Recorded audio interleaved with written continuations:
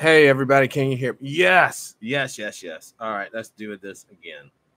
Call. Oh, this is TPIM SR Live on TruePowerIsMine, calling Judge Joe Brown right now. So, yes, Judge, yes, we're live. We're there. We are there. Thank you, everybody, the TV viewers, the listeners. I got Judge on the line, and we're going to talk about some things that we kind of talked about the last show that was basically deleted by YouTube. All right. And I got the backup running right now, so we're good to go. Judge, if you could you kind of illustrate real quick for us just how important the city of Memphis is for commercial product in the United States and damn near the world? Okay, Memphis, first off, Memphis International ships the largest volume of commercial tonnage out of it anywhere in the world. Hong Kong Airport ships approximately one half of the tonnage that Memphis does. You've got FedEx located here, UPS, the Bulk Mill Center, International Paper, most of the larger American grain consortium ship out of here. All of the rail traffic is centered on this place. Trucking industry is centered around and about this place, our I-40 corridor. So you've got the main transcontinental thoroughfare, I-40, passing across the Mississippi River, which is the main river. So this is sort of the distribution center of the United States. It's cheapest statistically to ship from Memphis if you're shipping anywhere in North America. That's Canada, U.S., or Mexico. So it's a place that Europe and the Mediterranean are looking into as to a destination for their shipments. Instead of putting stuff on containers, on ships, going across the North Atlantic and winding up on the eastern seaboard of the U.S., which costs a lot in fuel, weather delays, storm damage, and then you have to unload the stuff, run it through customs, warehouse it, suffer pilferage, and then put it on a train to get it to Memphis before you can put it on a truck for final distribution. Meanwhile, using barges, and most of the European industry is centered upon rivers, canals, and such like, you can load up a barge using standard containers that work on trucks, trains, planes, and barges. You get these containers on the barges down to the Mediterranean. You float the barges onto a barge transport, which looks like a 1,000-foot-long streamlined oil tanker. You can see a lot of the port in New Orleans. You bring it over the mid-Atlantic where the fuel costs are lower because the weather is better and more predictable. You unload all of the barges down at the port of New Orleans. You do not run them through customs, but you get them tugs, and they bring them 4 to 8 at a time up the Mississippi River, which takes 30 days, 32 days to get to Memphis. They're unloaded at the world's largest barge unloading facility, that is President's Island in Memphis, and that's when they're first run through customs.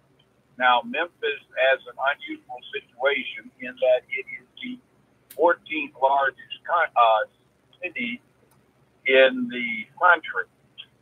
It's also the largest predominantly black city.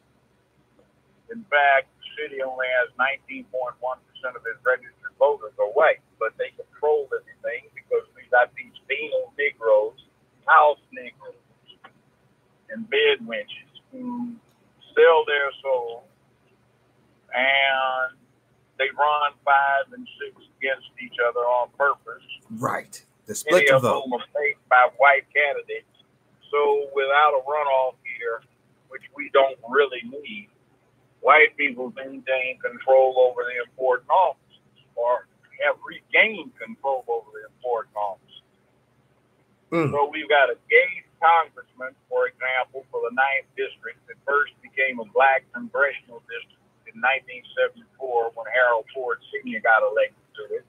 Then his son, Harold Ford Jr., became the congressman, and now they've got this character, Steve Cohen, who's claimed the fame that he introduced legislative act last year to mandate that the congressional cafeteria use only paper and straws and not plastic. And he has supported every gay rights thing that has come in front of Congress, but he's done nothing for black folk, nothing about educational reform, nothing about student loan reform, nothing about prison reform, nothing at all about entrepreneurialism, nothing at all about small business advancement, nothing at all about the middle class, black or white. So that's what we've got right now. And every time he runs in the primary, Democratic Party primary, and he usually has 4 or 5 black people running against him. There's no runoff. He's the Democratic candidate for congressman in the 9th district. And, well, the colored folk around here are so enthralled to the Democrats that they don't know to stay home or vote for anybody else or even come up with a strong grassroots alternative. So it's a mess. Something needs to be done about that. Nobody pays attention to the judges or the DA. And we've got some racist criminal court judges, one of whom created a scandal even with his white supremacist bunch about some of the things he posted on Facebook. So it's what it is. No. But it could be the Chicago of the 21st century if it will work right, and it could be the flagship for black entrepreneurialism, for black education, black economic development, and black power. But it's not. So we have to do something about that. But is there any segment of, I guess, higher black society that's getting paid from all the commerce that's coming into the area? No. They get chicken change, although there's an occasional scandal. There's a Van Turner who's on the county commission. He and a lesbian young girl, 32 years old, running for mayor with no platform other than I'll discover something, who has gotten a lot of money from the white incumbent to run, found that out. That person essentially went along with Van Turner, also on the county commission, who under the guise of getting rid of Nathan Bedford Forrest's statue and that of Jeff Davis, was allowed to acquire 2 items of property for $2,500 a piece. Yes. Now, the interesting thing about it is that those properties are appraised collectively for about $25 million. There was no bid. It was done in secret. And he got $25 million for the property, and simple, absolute taxpayers' property for $5 grand. So that's a ripoff. Also, Tammy Sawyer, who is the one running for mayor, is the half sister of a notorious black politician who, guess what, is getting paid a big chunk of money to store the statues in one of his storage facilities that he rents. So he gets. So that's the kind of corruption we have. Damn. Little signal stuff like the city council selling a corner with a stop sign on it in the development for $14,600 and then buying it back for $6.8 million in 90 days. Money went under the table for it. And there's no type of feed or blowback from the community when this stuff is pointed out in the papers or on TV? Well, it doesn't get reported in the papers, but it's known. The interesting thing is there was only one black contractor, black lawyer, a senior black lawyer, and some black city councilman wanted to attack him about why is he getting 10% on the dollar for collecting overdue fines and calls to the city court. Well, turns out he was one of 19 subcontractors. He's the only black one getting 10%, and the other 19 who were white were getting 20%. Wow. See, this is what I'm talking about, Judge. You know, people are always talking about economic this, economic that. How can we do this when we know that private companies They look at the color of your skin. They don't care about the color of your money. Apparently the government too. Well, they care about the color of your money, but they don't care about the color of your skin, and they know that we aren't in a position to give them big money. See, most of the wealth in the Memphis area from the people that are supposedly wealthy does not come from their efforts per se. It comes from them having had a history from father, grandfather, etc., of doing contract business with the city of Memphis or the county of Shelby. They get rich off of that. The main scheme that the black city councilmen and county commissioners go along with is putting taxpayers' money up to pay one of these developers to build the project, then allow him to operate it, and only pay 4% of his or her net to the city or county and $1 rent up front. So in other words, there was a center at the end of Beale Street called Beale Street Landing, and it opened up 3 years ago. And what the deal was is the taxpayers paid $35 million to build it, and they were letting this guy run a gift shop, bar, and grill in there, and he paid him 4% of his net, if any, and $1 a year up front. Now that's not private enterprise when the city or the governmental entity builds it for somebody and funds it. Right. That's just a rip-off. And it seems like they're taking turns the way you described that. First, let's hook up Judge, and then we'll hook me up, and then we'll hook up this other brother, a couple years down the line. It's like this has been planned out over decades. Yeah, well, yeah, it basically works that way. And the problem is, with the exception of Dr. W.W. Harrington, who got elected to 5 terms as a mayor, and then he retired, we have had no firm hand in control. Now, Doc Harrington is like 6'6", and he's a former undefeated Golden Gloves heavyweight boxing champion. And he tells a story of he was on his way to St. Louis for his first pro fight, turned around and said to hell with this and got his PhD. Wound up being superintendent of schools and then the first elected black mayor of the city. Now, I will give him this. He made a point of, I promised the community that if elected, one thing I'll do is control the police department. He did. The director of police here sits at the pleasure of the mayor. So he fired 5 or 6 of them. Basically, he made it known that if there's anything that looks wrong with the way the police department is operating toward the black community, if you don't correct it, you'll be fired before you get home on the day I find out you have it. So he did that. So after a while, the next director that got in said, oh, I like my job and pay. So I want to make sure stuff happens. And, cop, you can talk to civil service on Monday, but the day on Thursday, you're behind is fine.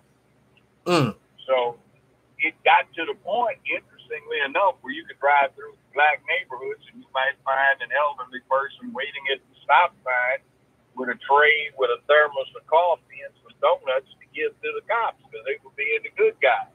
Wow. For a change. So while he was in office, we didn't have any cops get shot, and the community relations improved. There was 1 month where the police department and the city council, dominated by black folk, got into a big squabble.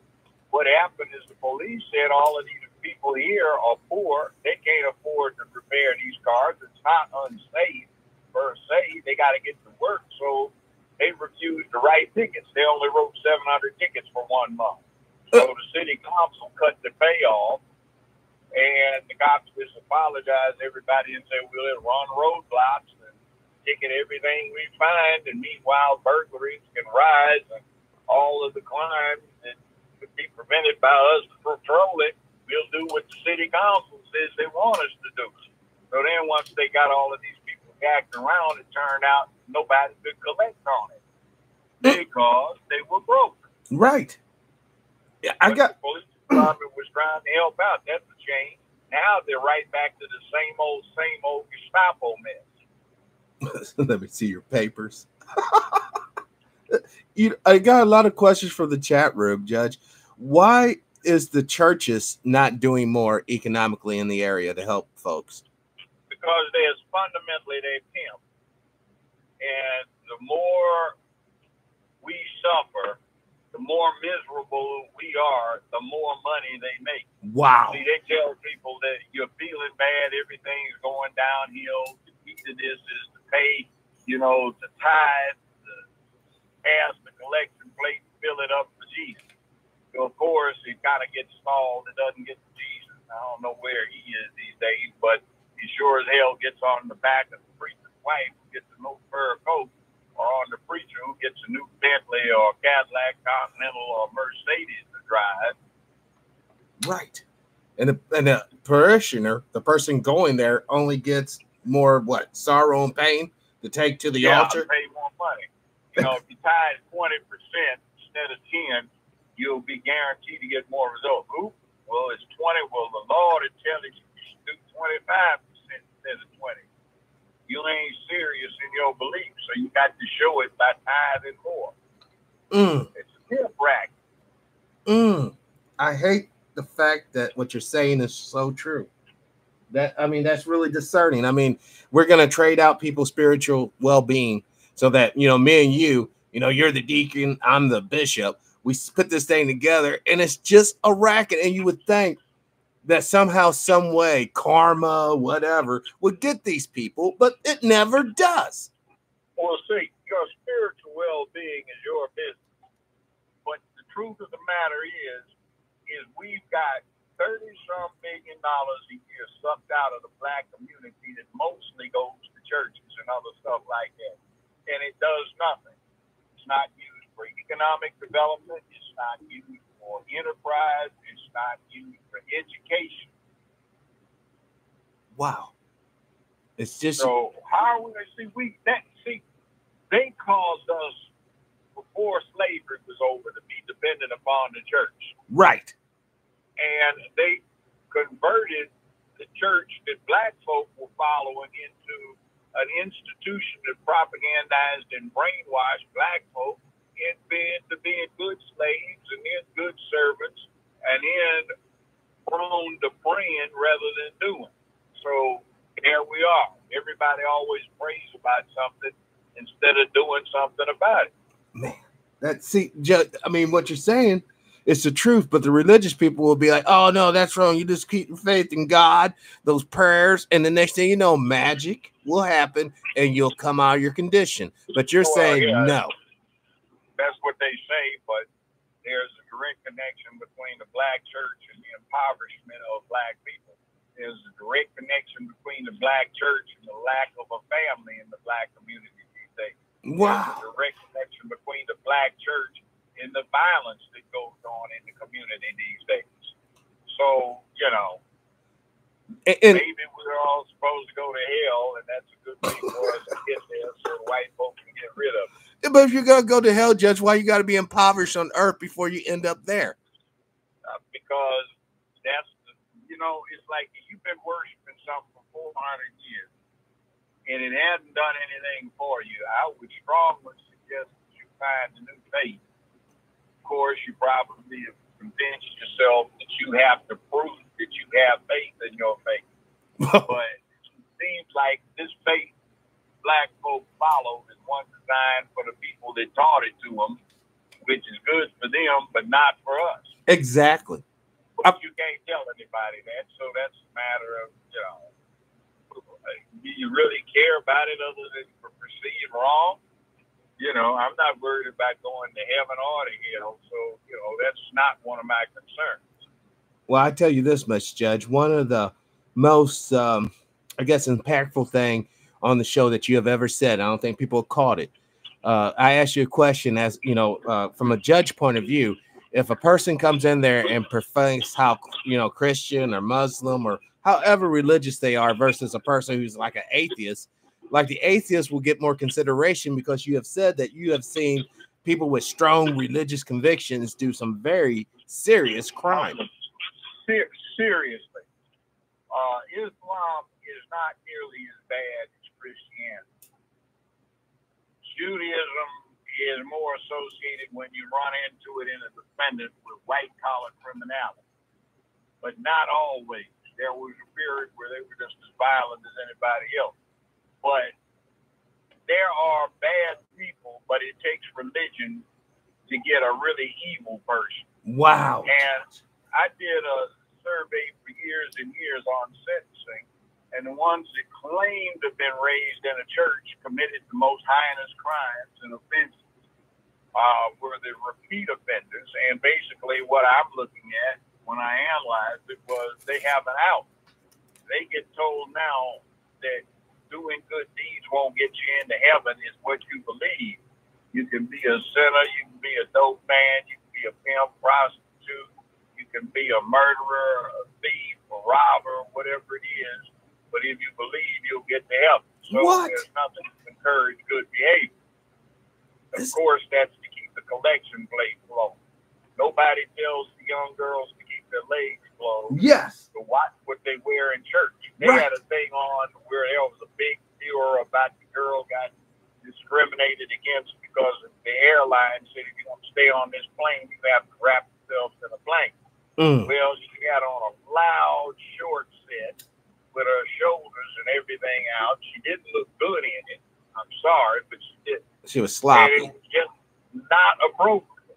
So, I mean, I was getting in my car just before you called me. I got in, and this guy walked out of a place where they denied him entry, and he had his pants all the way down below his butt, and his cheeks showing through his transparent box.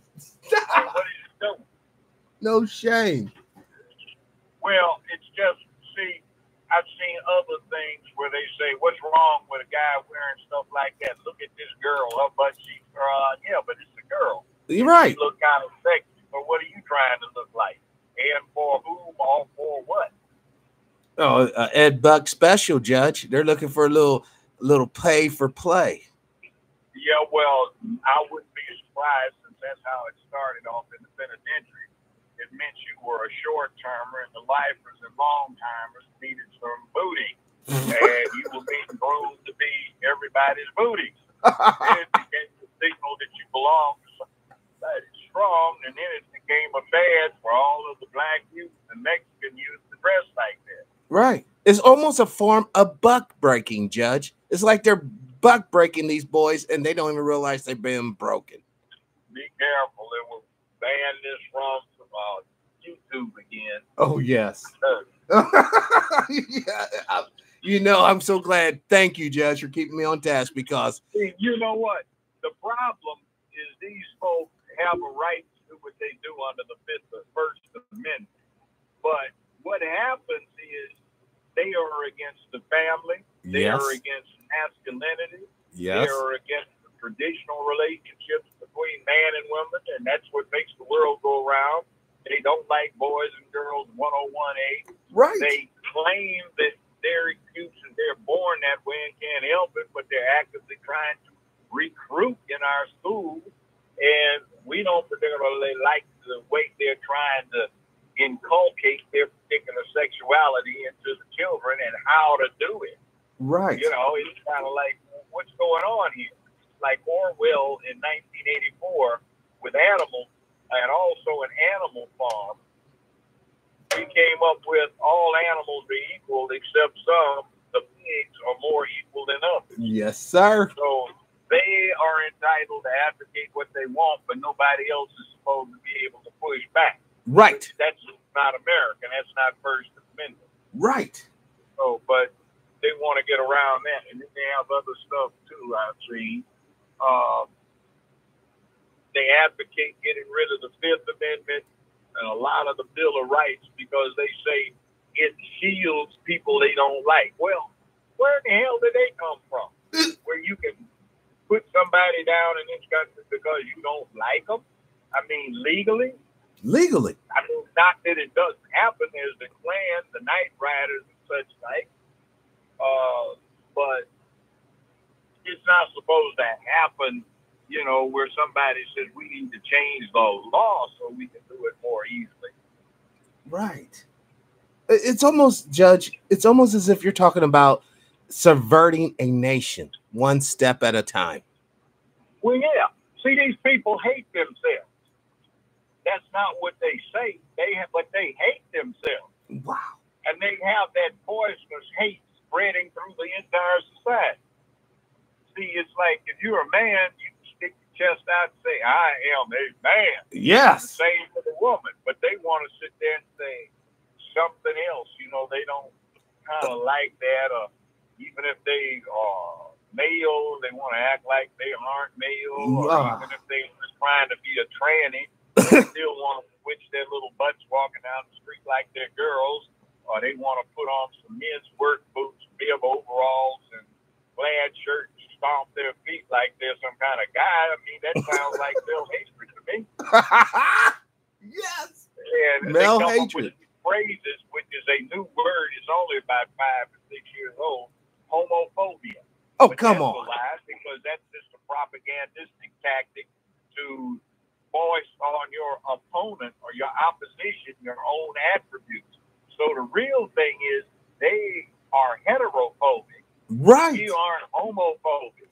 They're heterophobic. They're scared of us. Because we can make babies, Judge. And the only thing they can make is death and I suppose disease. they could too if they wanted to get into that, but they seem to have other ideas. Oh. I mean, I don't care. See, what I always have this rule. What somebody does in their bedroom, as long as they aren't killing each other, is their own damn business. Yes. But when you start trying to bring it in my living room, then it's my damn business. Oh, but you got to be silent, Judge. You got to bow down to this political correctness. Not me. Do I sound like I'm being quiet? No, sir. And then people say, oh, how can he talk like that?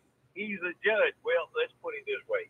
I have the title, but I retired from being a state judge 20 years ago.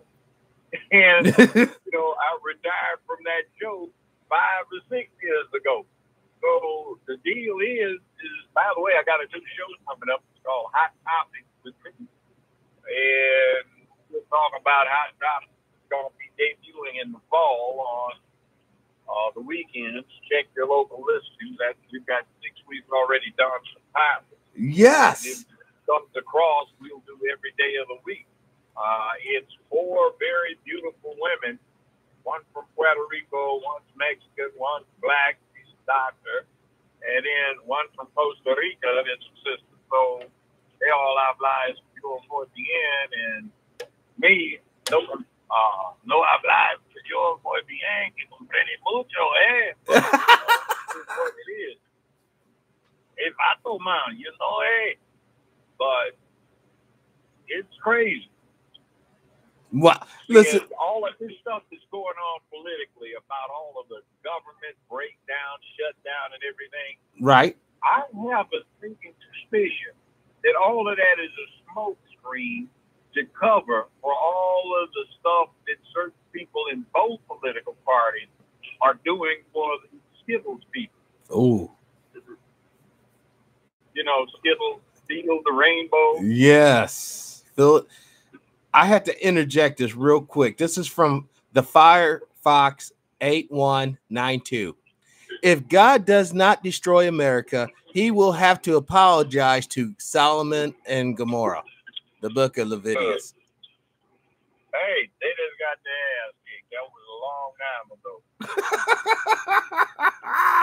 And nowadays, geologists say from the evidence in the area, it looks like they got wiped out with an asteroid hit somewhere up in the Alps. Those were or a large meteor hit up in the Alps. Those were the projected debris.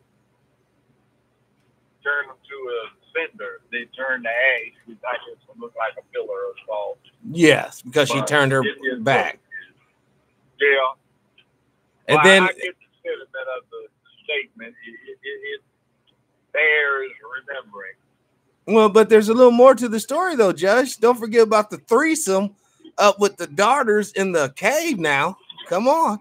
We got to tell the whole story. Oh, man, they just got their freak on. Got that wine flowing.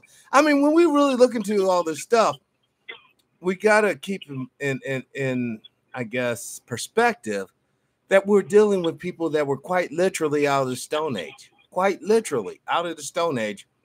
And yes, some of the truths. It was the Neolithic, New Stone Age. They hadn't gotten into the Bronze Age yet. Right. And that wasn't all that far after the last ice age yet. But they're pretty primitive. In other words, take some backwoods savage Oh, You know, I didn't want to say that. Time doesn't ever take a bath. They don't have toothbrushes. You know, I guess they're pretty funky. So, well, you know, funkiness and gay when sex. You run around and you never brush your teeth in your whole life, you probably can come up with some weird stuff. I mean, I don't want to even think about the hygiene factor, Judge, because then it's unfair. And wait a minute. They had not, it would be a long time before anybody invented deodorant.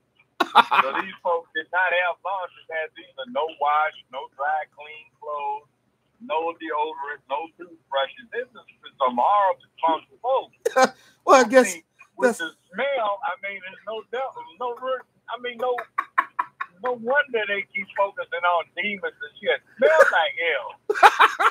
Stop, Judge.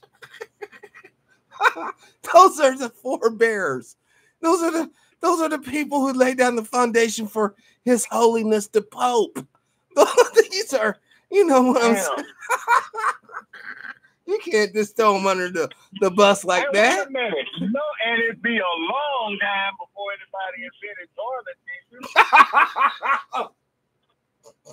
Can't wipe, can't brush, can't wipe.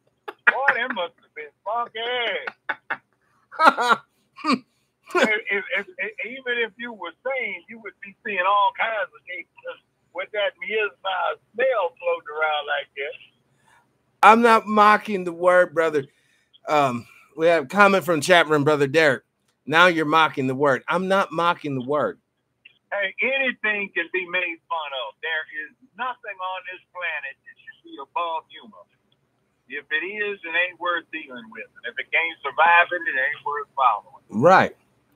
Because what I'm talking about and what the show is ultimately about is getting this society to evolve to the state where it should be at. There's no reason. Think rather than feel. Yes. Critical thinking is the key. Solving the problem will require more than relying on some prophecy, relying on some notion that magic will occur. It requires men and women to pull up our sleeves, hold hands, and work this thing out. If not, then let's just continue down the path, Judge. We'll probably end up having another genocidal event within the next 20 years, so that this century will be just like the last century, and the century before that, and the century before that. Well, there's one difference. In about 25 to 30 years, this will no longer be a majority white nation. Wow. They will be a minority. Wow. Wow. Well, we got the hood, and we got the barrio, and we got trailer parks. We've got reservations. So I guess they'll have an expanded trailer park to live in, you know? Right. Well, Judge. The rest of us live in barrios, ghettos, reservations, or wherever in the hell we find ourselves.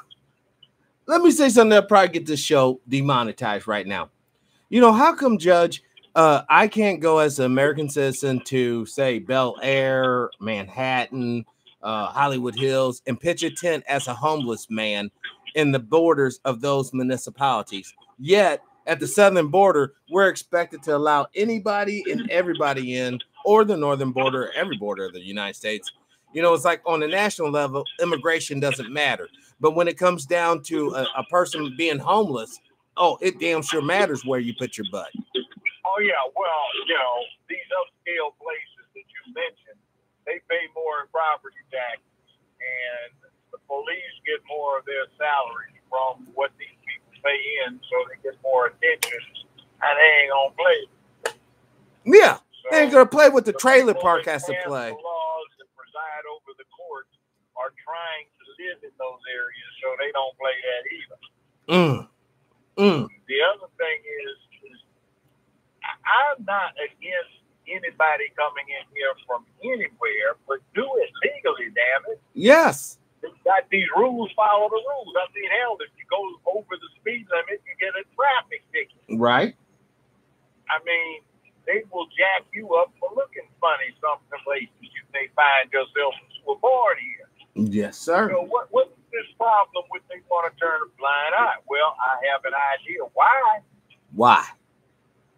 Because this country has bought into this mythos of private enterprise. It says the government should stay out of everything, which it should not. And there is nothing on the table right now in the United States of America to deal with ordinary workers being made obsolete by industrial technology. Yes. Yes. So what happens is they've got all sorts of control mechanisms to keep people being foolish, stupid, and unproductive and cutting themselves out of the labor market. And in some of those things they do so people cut themselves out, provide such a level of dysfunction that there are some entry-level jobs that need people to fill. Hence the drive to bring in illegal. One other thing, too, about the census. The far right claims that the Democrats want to bring in illegals so they can have them commit fraud and register to vote. Right. That's not what it's about. What they want is for the illegals to come in and swell the numbers of people in a given area so they will have more congressmen apportioned representatives. If you get more congressmen, the interesting thing is these people who come in won't be allowed to state whether they're a citizen, and it will be harder to find out whether or not they are citizens and can vote. But you will apportion congressmen to an area based on illegals, perhaps. Right. And that will wind up duplicating, guess what? The Republican Party. No, we are familiar with it. A lot of people don't get it. They talk about black folk were supposed to be 3/5 of a person. That wasn't what the 3/5 was. It's the South reached the political compromise with the North because it has fewer people. So they got to count 3/5 of their slave population for purposes of apportioning representation in the House of Representatives. Wow. Wow. So what happens is your representation is based on a population that is being counted that can't vote. Right. So if you count the illegals, that helps apportion the number of people in Congress if you just count them without determining their status, but they can't vote. Now, as far as this thing about acting illegal, the last census I remember this, I had a bunch of houses. I got asked on 3 different mail-in questionnaires, was I a U.S. citizen? Where were my parents born? Was I born in the United States? Did I claim citizenship through a parent who was? Was I born on a naval base, military base, or something like that? Or was I naturalized? They asked that. So this last census, I don't recall that. But up until 1950, that was a regular question. I have an ex-mother-in-law who was a Canadian citizen and a long-term resident alien. So she always answered, I'm not a citizen, but that didn't keep her from being counted because she didn't have anything that she was trying to hide from. Right. And the people that hide are going to hide any damn way.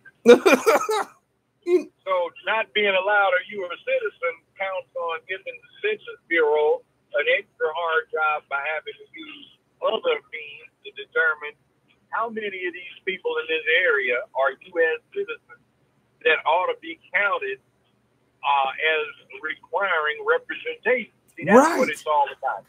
Yes, there's money allocated, but that's a recent thing based on acts of Congress.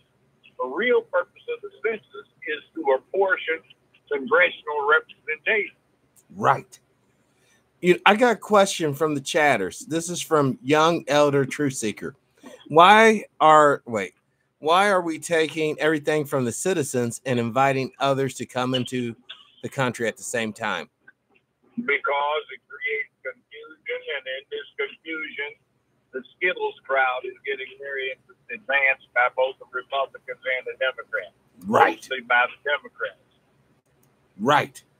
You know, I want to take a real quick second to try to get Dr. Short back on the line, and then we can continue this. Hold on 1 second, Yao. If this phone will work.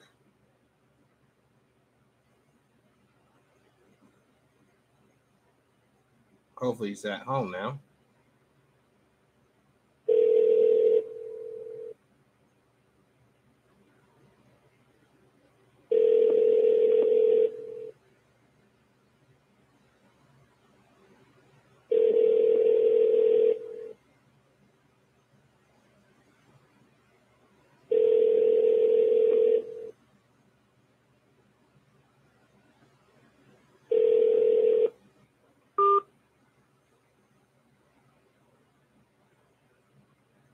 Well, Judge, I apologize for that. I don't know what happened to Dr. Short.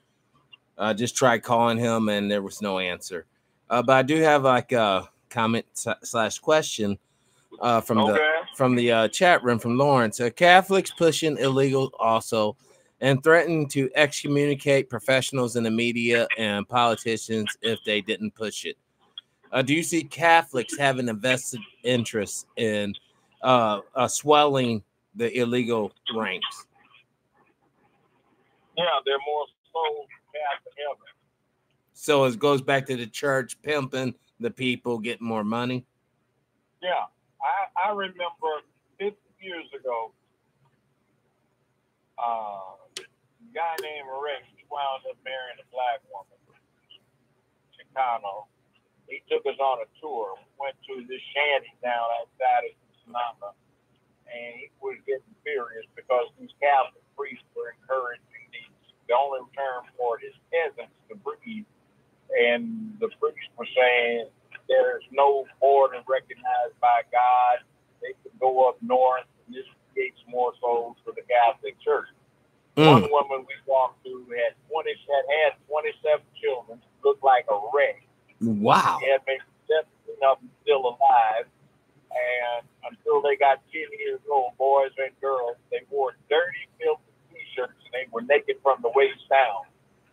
And they were catching large cockroaches and roasting them to eat on unraveled black food hangers. Dang. They had to walk 3 miles to get water from this other dirty well. So there was a whole lot of dysentery and other waterborne infections. Damn near everyone in there was infected with some sort of intestinal parasite. See, that's no joke. No, it's not. It's filthy and it's evil. I got a question from Sister Alexandra from the chat room. Ask the judge about the Article 5 constitutional crisis, and will it happen, and what will happen to the black folks? There's no constitutional crisis, and nothing's going to happen. The government is very stable. The Constitution is pretty good. We do not need a new one. It's a set of rules. The rule book is pretty sound. Other nations copy it frequently. It's the players. So there's no constitutional crisis. Trump is doing what he is entitled to do under the Constitution. One of the problems with propaganda that's feeding you is that they are not telling you what he's entitled to. One of the things that gets me is listening to presidential candidates talk about how they're going to cut taxes or they're going to grant reparations, and under the U.S. Constitution, they do not have the authority to do that. Those particular two things are the exclusive domain of the House of Representatives and the U.S. Senate. They'd have to pass an appropriations bill or a tax bill. The tax bill would have to originate in the House of Representatives. Wow. So they lied to you about what they're going to do, because even if they got elected. So, Judge, how real is subversion? How real is subversion in our present form of government? Meaning congressmen, women, judges, or perhaps even law enforcement elements going outside of the law to promote their particular agenda. Look, this is what gets me. This is nothing new. This is like anywhere you go, you got thieves and burglars and robbers and other kind of things, and rapists and everything else going on, and murder everywhere in the world. So it's a part of the human condition. We are the apex predator on the planet. And if the child is not properly socialized and acculturated, They are quite capable of doing pretty horrible things to other people. So with this being the case, we have to look at the real history. Black people now tend to be moved. Well, it's actually a lot better than it used to be. I mean, for example, Disneyland in Anaheim, 1968. Myself and three other guys were working. We were in a government, state of California vehicle, and we were working for this professor, and we had to find this place where they did experiments out in Anaheim. It wasn't but about 5 blocks from Disneyland parking lot. So we were lost, and the top pulled us over, turned the lights on, and said, "Are you lost?" I said, "Yeah." So when we told him where we wanted, no. Said, well, that's why I get lost in an alley down here.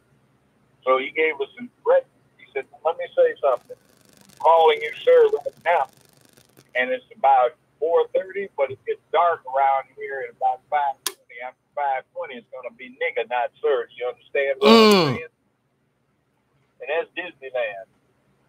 Damn. Get your ass out before dark, or else, sir, you become a nigger. Yeah, oh, wait a minute. In Inglewood, all the black folks talk about they live in Inglewood in L.A. now. It's the hood. When I was growing up, if you were in Inglewood passing through after dark, and you didn't have somebody's pass in your car saying that you worked for them, Inglewood police would jack you up. And what you mean by jack? Tell the young people what you mean. Throw you on a wall, beat you with a nightstick. Damn. Stomp on you. I'll give you an example. We had a black lieutenant governor for the state of California. His name was Mervyn Diamond. 1967, there was a blowout when 4 mostly black high schools just walked out saying their education was too flimsy. They weren't getting a vigorous enough educational experience. So a lot of us went down there to see what was going on. Well, Mervyn Dimley, who at that time was a state senator and represented the area, and I were talking to each other. He later became, within a year, 2 years, he became first black lieutenant governor for the state of California. Anyway, he walks over and says, Captain, State Senator Mervyn Dimley, this is my district, etc. Standing right next to it, the captain says, "Well, good to meet you, Senator Dimley," and shook his hand and said, "This is Lieutenant so-and-so, this is Sergeant such and such, and Sergeant X," or whatever his name was. He said, Sergeant nodded at him, and Sergeant said, "Yes, sir," took his nightstick and whacked the future Lieutenant Governor of the state of California right across his head, beat him to the ground, and kicked his behind. Wow. After he had shown his credentials. Damn, dude. You talk about man of respect and honor. I have a question for the chat room, but I mean, when you hear all this stuff about how bad police are now, it pales by comparison with the way they used to be. Right. Especially like you said in that one story, the brother just had a brand new car, man. Some drunk ass fool messed it up. He's trying to get the officers to do their duty, and he gets shot in the shoulder for his efforts. It wasn't just him. 4 or 5 other people got their cars ruined. So finally, this sergeant says, "You want me to do something? I'll give you something to complain about." And he pulled his revolver out and shot him. He said, "Now you got something. Come on, boys." Yeah. And the cops and stuff went off. We went back sometime later with the law professor we were working with, and they had removed their pictures from the precinct book. There were 3 conspicuously missing pictures. Damn. So I mean, this was the way it used to be. And it can never go back that way. Judge, real quick. See, right now we get upset about some crazy stuff. Some of it we need to get upset about. Some of it is like, okay, where did you get the idea that you can act like this any damn way? This person was really acting the damn fool. Had no business doing. So I mean, we used to say, don't bring it down to the wrong head. Act like you got consent instead of acting like a fool. Right. I want to ask this question from the chat room. This is from Justin. True Power, can you ask the judge if he thinks that they will ever let Wesley Snipes do a movie, codename Zorro, or does the judge want to put anything out talking about the truth about what happened? Well, with Wesley Snipes, Yes. I was at the trial. I testified. He got convicted of failure to file a complete set of tax returns. IRS had a $250,000 check for him because he overpaid his tax. What was crazy is this U.S. attorney in an area that has the only freestanding Ku Klux Klan paraphernalia store in America decided he wanted to get the tax preparers. So there were 11 of them. He got all 11 of them and Wesley Snipes. And what was so foul about it is Wesley was one of 4,200 of their clients, the only one they indicted and the only one that was black. So he wound up getting 3 years. Interestingly enough, 18 months before that, Geithner, that's Barack Obama's Treasury Secretary, pled guilty to failure to file millions of dollars in taxes and defrauding IRS. And he got, quote, a $42,000 fine, and he got 6 months suspended. There it is. There and it Wesley is. Snipes got 3 years in a minimum security penitentiary. You know, Judge, if you have any way to contact Wesley, I would really, really love to have him on the show. I'll see if I can do that. I think he's in Europe right now. He's been doing movie projects. If you watched, he's been the writer on a number of projects lately. Yes. Pretty smart guy. He's a brilliant man. He does all this stunts. He's actually a martial artist and a real swordsman. Wow. See, that's the type, you know, forget the criminal bullshit, but that's the type of man young men should aspire to be: disciplined, honorable, and noble. And that's what he is. You know, I got another question from the chat room. This is from Sister Alexandra again. Tell the judge that Epstein agreed to plead deal. He will spend 5 years in prison, but he has to name the names. Who does he think he will name? Obama, Clinton, etc., or who's in the deep state? You know my answer to that one? I don't care, and I don't give a damn, because essentially for us is irrelevant other than another example of acute hypocrisy. Yes. Being caught up in this trap of having an inquiring mind and pay attention to stuff that's more relevant to you. Wow. Yeah, he needs to be in jail, and he gets special kid glove treatment. Yes. Yeah, there it is. Appropriate. It's what I call country club justice. Well, but Judge, does that also reinforce young people saying, forsake honor, forsake duty? As long as I get the money, I can be as shitty as I want to be. As long as I have the money. It does not justify that. A man is a man, damn it, and a man always has duty, honor, obligation, responsibility, and accountability. That's what makes you a man. To stay in control of your emotions and your circumstances, to be prepared to do that. To keep your nose focused on reality and to go as far forward as you need to go to take care of your damn business. And if you deviate from that, then you're a punk. Right. And there is no excuse for being a punk except they buy into this Skittles nonsense about it's okay to be one. There it is, young people. You hear it? There it is. There's no excuse. See, and in our hood, we get this thing, yo, man, I'm already a date man. You know, like I'm 23, I ain't gonna see no 24, man. There ain't no daylight at the end of my tunnel, man. So damn what? It ain't your problem that there's no daylight at the end of the tunnel. If you were a man, you would be trying to get those people that you're responsible for, that you should be responsible for, that you probably have never thought about. You need to get them through that damn tunnel and get them through the flames and the smoke and kill off the fire-breathing Gila monsters that are spreading confusion so they can get to the daylight at the end of the tunnel, even if you don't. That's your job. That is it. That's it. And you're running around trying to get somebody to help you commit suicide by provoking somebody you're doing a drive-by on. All that mess. Listen, women, and this is for you women. If you don't have a man that the judge just described, a man that's willing to put his body down so you can walk across it with them babies, you should not spread your leg for him. Ma'am, you are wrong. Amen. And one example they had out on Twitter, I know, was this fool videoing himself trying to tell his girlfriend, who was kind of cute in the little short pair of shorts down there in on the dirty asphalt, changing her tires. And he said, ain't not being a man if you can't change the tires. A man doesn't have to change the flat tire, you know. And I don't know how. Well, fool, did you go to school, you dumbass? You should have been able to read the owner's manual and got the instructions on how to change the tire, just like she did.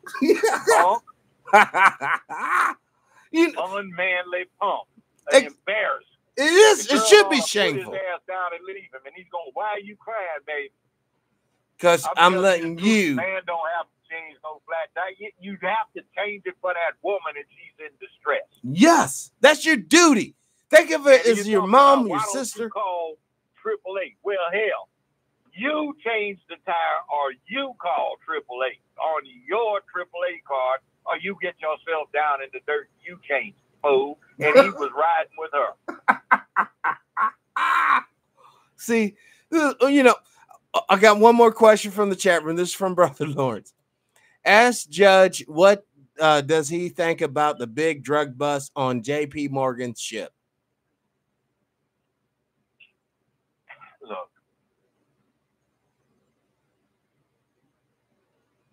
innocent till proven guilty beyond a reasonable doubt. That's the Constitution and the Bill of Rights. But what do you expect? Deutsche Bank should be doing the same move. They should be moving some drugs, making some money, because Deutsche Bank. But see, we think wrong.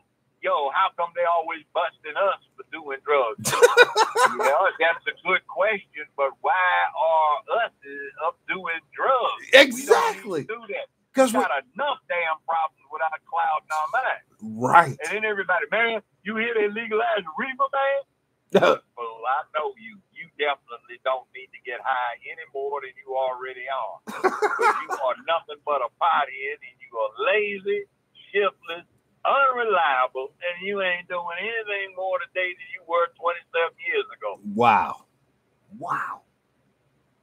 But what do you need to be happy about them being able to smoke without getting busted? You don't need it. But let's talk about the business side of it, Judge.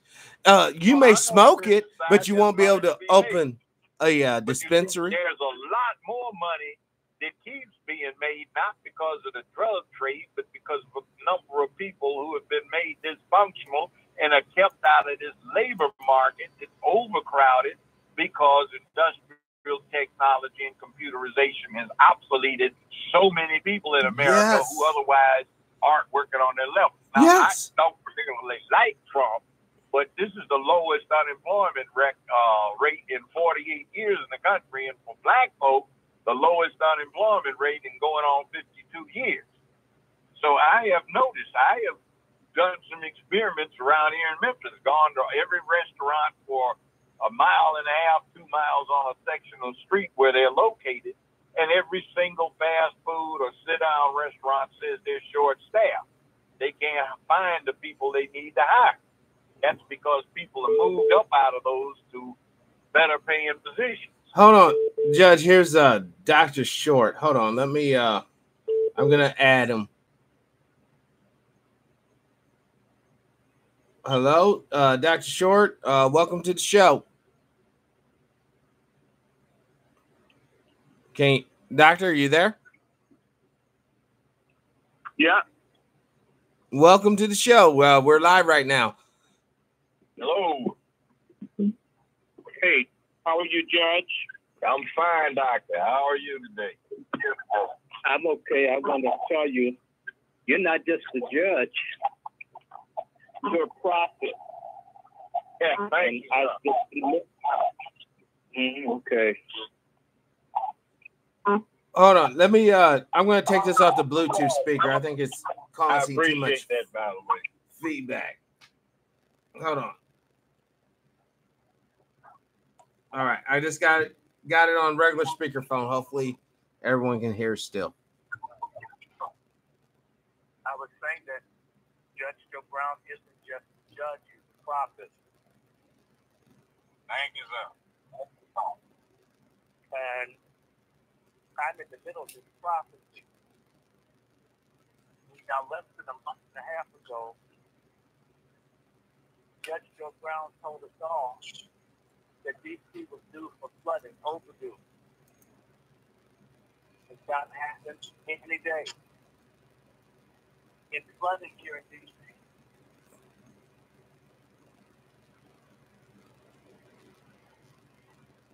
And whatever this rain, if it comes from New Orleans, what's this thing called Barry? If that comes up here, that flood, the flood the judge told us had to come, it's likely to come. Just flood all kinds of stuff. It's Oh no, they can't hear. Hold on, I'm gonna try to put you back on the speakerphone. They're saying they can't hear in the chat room. All right, is that better, y'all? Or can you say something, Doctor? I'm saying that it's flooding here. All right, now it's good. Now you're good. It's flooding. Mm-hmm. Well, hopefully you have insurance. Well, not where I am, but there are parts of the country that kicked all the black folk out, and they're getting hit by all these disasters. They've run the folks out of Miami, run them out of Los Angeles. They run all the waterfront areas. Yeah, they run out here out of these, everything they got to have. And judgments are fall on people. They think this stuff is funny. But judgments here, you know, it's just up in the office just before you call. And there was a gentleman, he was Jewish, and he was watching the news, cussing at Trump. And I said to him, win again. And the man just went nuts. And he said that Biden was going to beat Trump. And I just want to say this because a lot of black folks don't see this, but it makes me sick. This man hates Trump's guts, and Trump does everything he can to keep Jewish people happy. I think Judge Joe Brown will agree with me. From his son-in-law, this anything a Jewish person wants, Trump's trying to do it.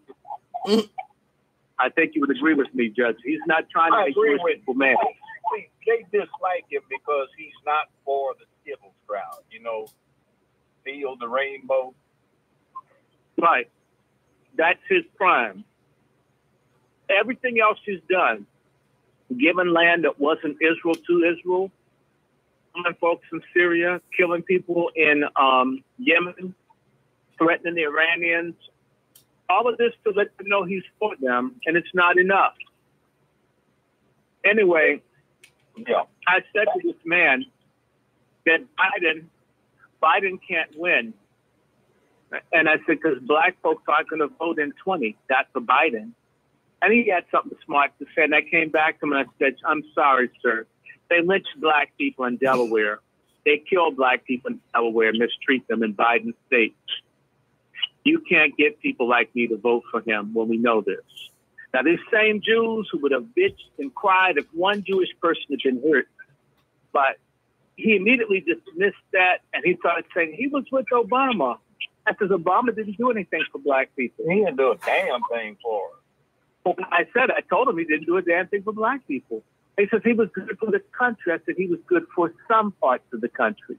We're not voting for Biden. So Trump, if we stay home, it's a shoo-in for Trump to win. This man nearly lost his mind. I think you were calling it exactly right, Doctor. It's like you're taking the available data and you're making a call. That's like me calling it some weeks ago. It's going to flood in D.C. It's flooding in D.C. You called it is flooding in D.C. But, you know, I just called it predicted. No, Doc, I was telling people about what you told me about DC flooding. And when it rained the other day, I said, you know what? What Judge Joe Brown, it's about to happen now. He tells us, and then it happens. You see, you can say that you're just giving us available information, but a million other people get available information. But the timing of when they deliver a message and then it happening, see, the measurement of a prophet is if it happens just like they said it did in a period of time, even if it's years, it's so. And now everybody's afraid in D.C.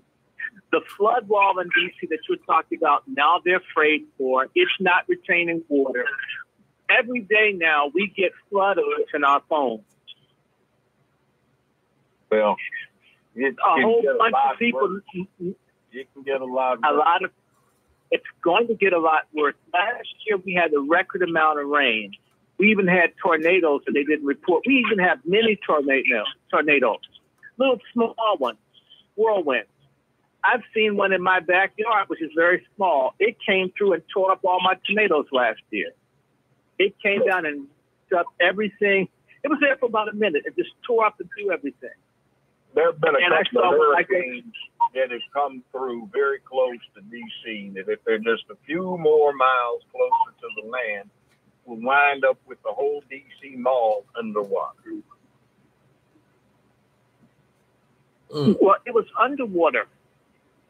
Okay. It's a landfill. That's not really, that's a mudflat. Anacostia in the mall, and even the thing called Haynes Point, West Potomac Park, is a floodplain. Periodically, it's underwater. My ancestors used to be hunting oysters and crabs and clams on the places because the bivalves would be washed. They'd be there and they'd wait for the tide to go out and pick up the mollusks and the crustaceans and eat them. So this whole idea of the mall being safe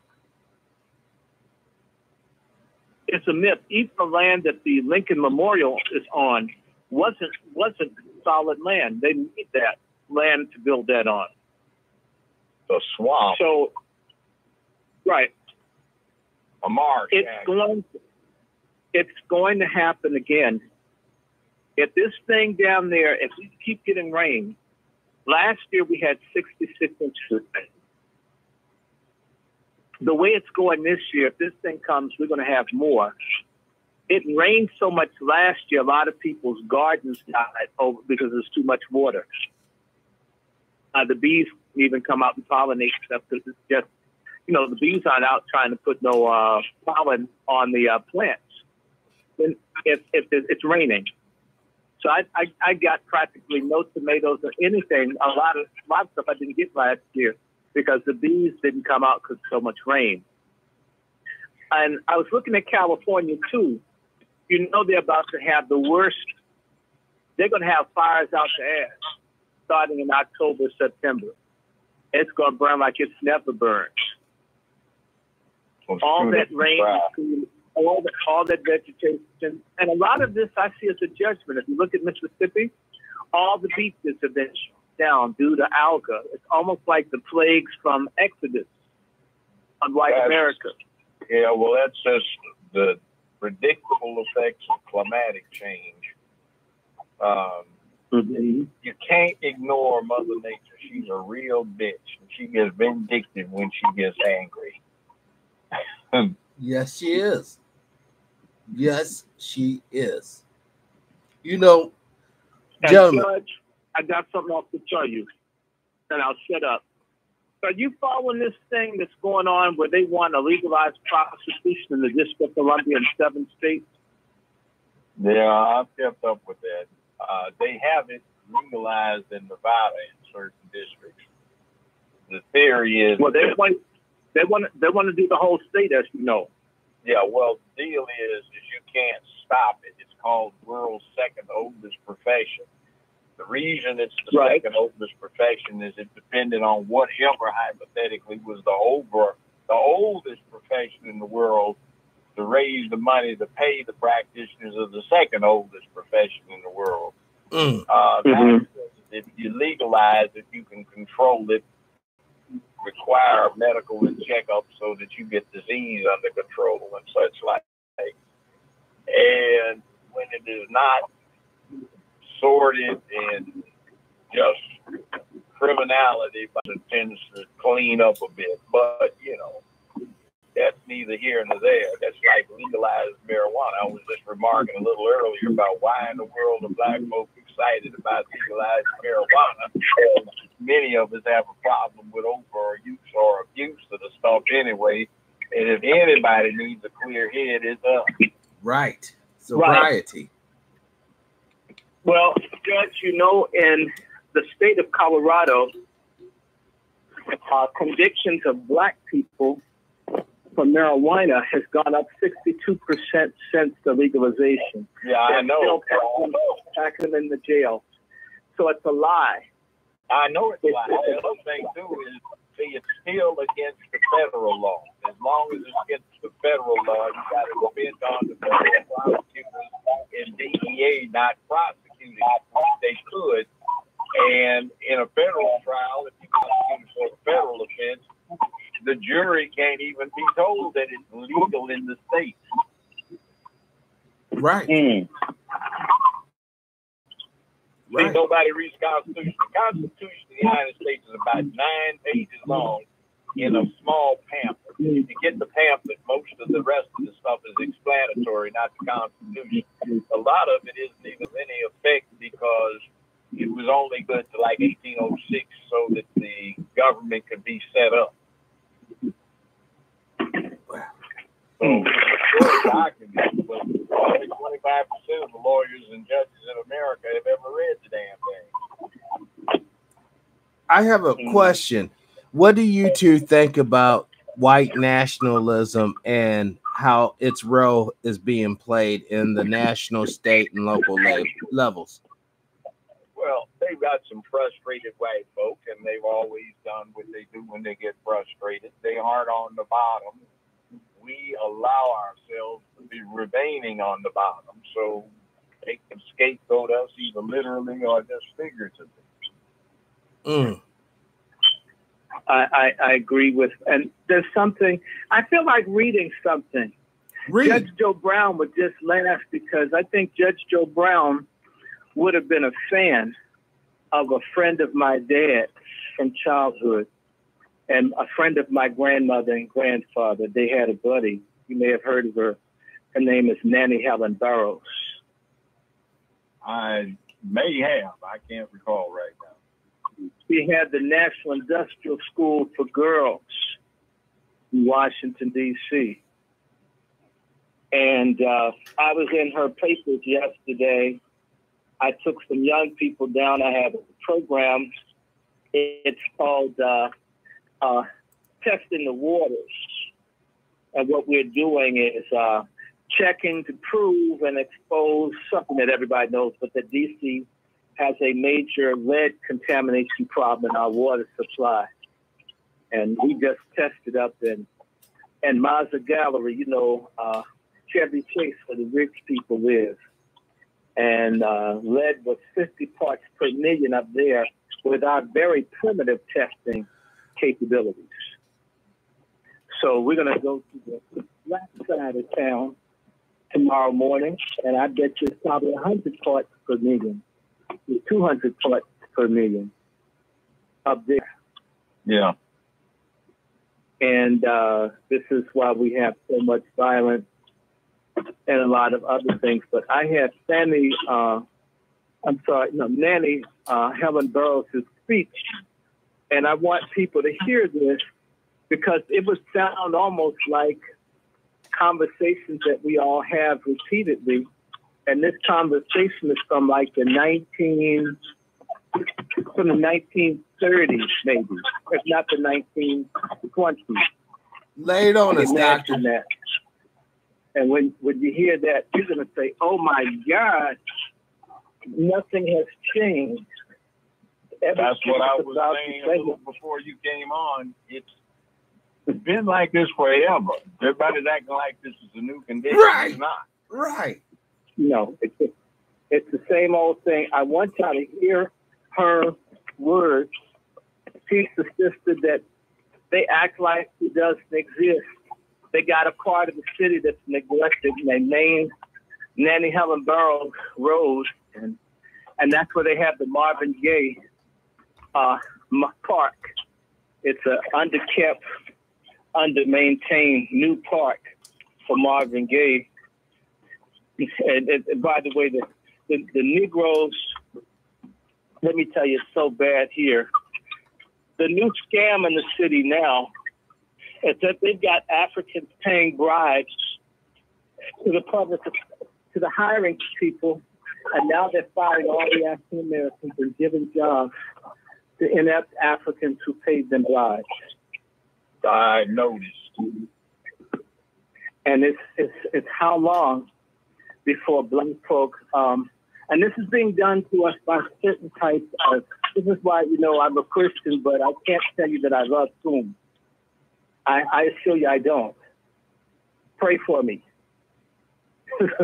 Why? I feel nothing. You seem like you're doing all right. I don't have love for whom.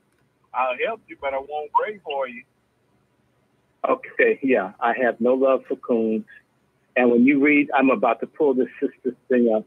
It's so amazing how stuff that you hear every single solitary day that you're saying, that you say, Dad, I hear other people. I was saying to another brother, when people say, oh, you're too critical, you're a black conservative, you're so reactionary. I said, have you ever read Frederick Douglass or the people who you have their pictures up on the wall for Black History Month? If you looked at what they said and you listen to what I'm saying, I am doing exactly what the ancestors did. Okay? All right, so let me read this to you. She gave a speech almost 100 years ago, Nanny Helen Burroughs. The title of the speech is Unload the Leeches and Parasitic Toms and Take the Promised Land. What she says is what must the Negro do to be saved? She said the Negro must unload the leeches and parasitic leaders who are absolutely eating the life out of the great, struggling, desiring mass of people. Was she talking about Kamala Harris and Cory Booker at all? Oh. And Obama. And she said, Harry Toro, a.k.a. Barack Obama? Oh, my God. You mean Ofaga. Ah. She said, chloroform your Uncle Toms. Negroes like that went out of style 70 years ago. They are relics and good for museums. I don't care whether they are in the church as a preacher, in the school as a teacher, and the ward as a politician. The quickest way to get rid of them is the best way, and the sooner the better. They are luxurious, expensive, unworthy. The Uncle Toms are the greater enemies than Tillman and Cold Blaze have ever been to the Negro race. I hear that. No, she's bringing it. And she says, they sold us for a mess of pottage. We got the mess, but not the pottage. The question is, what am I going to get out of it? Must get out of our thinking. This race would have been 100 years advanced had it not been for this thought uppermost in the minds of our so-called leaders. We don't have any deliverers. Don't wait for deliverers. I like that quotation, Moses, my servant, is dead, therefore arise and go over Jordan. There are no deliverers, they're all dead. We must arise and go over the Jordan. We can take the promised land. The Negro must serve notice on the world that he is ready to die for justice. That I have been preaching, yeah.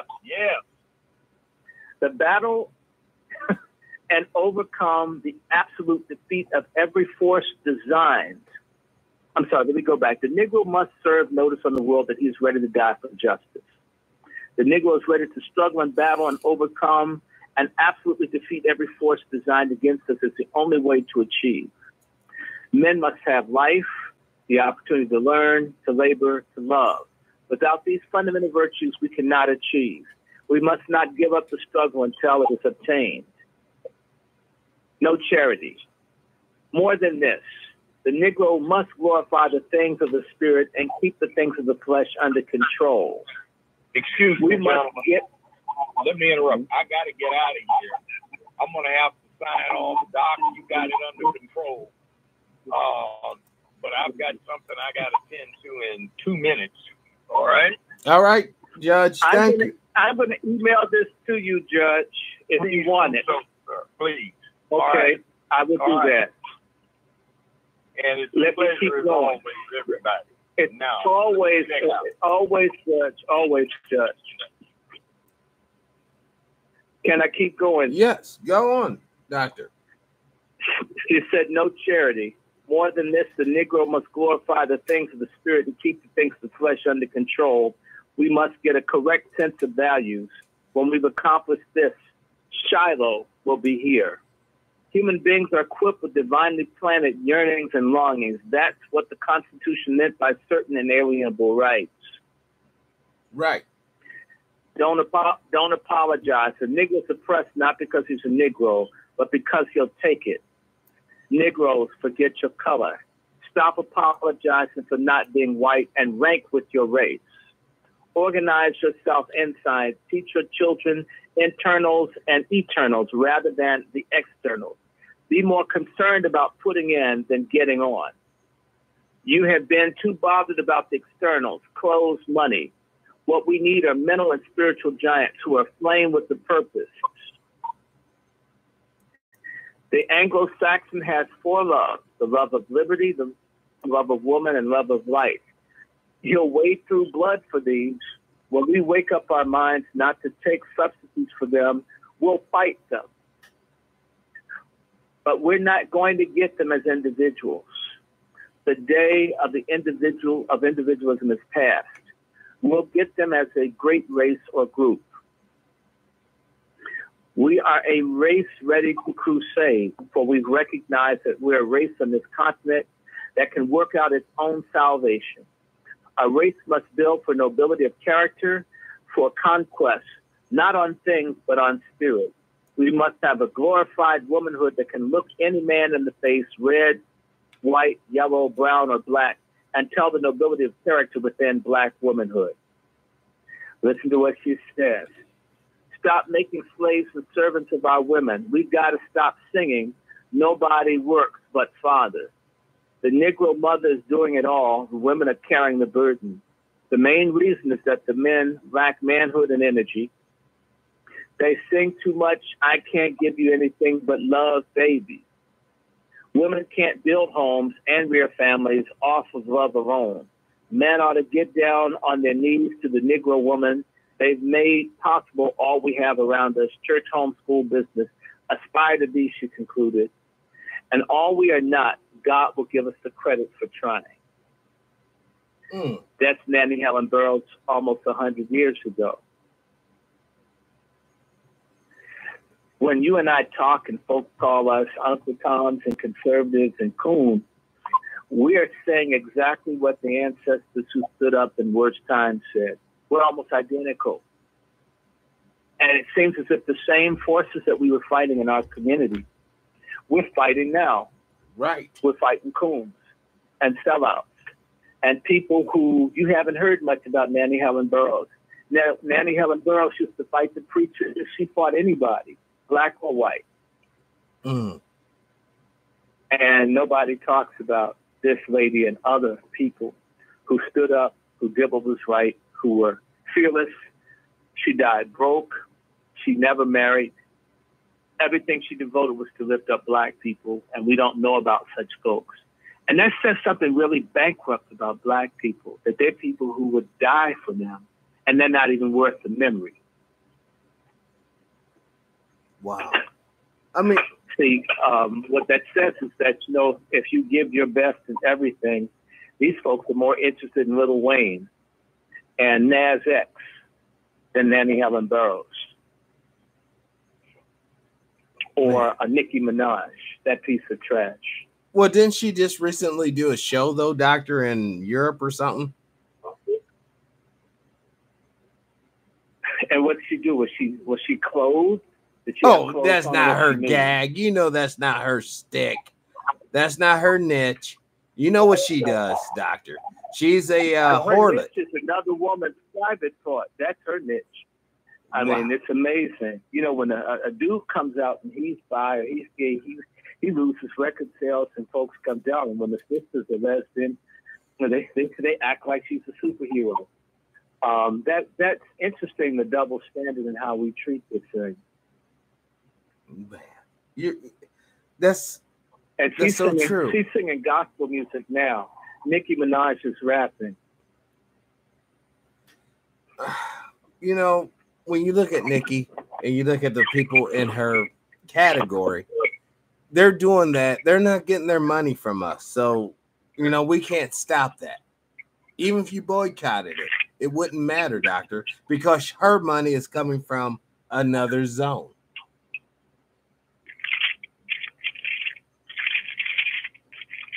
So I guess I ask, how do you combat that?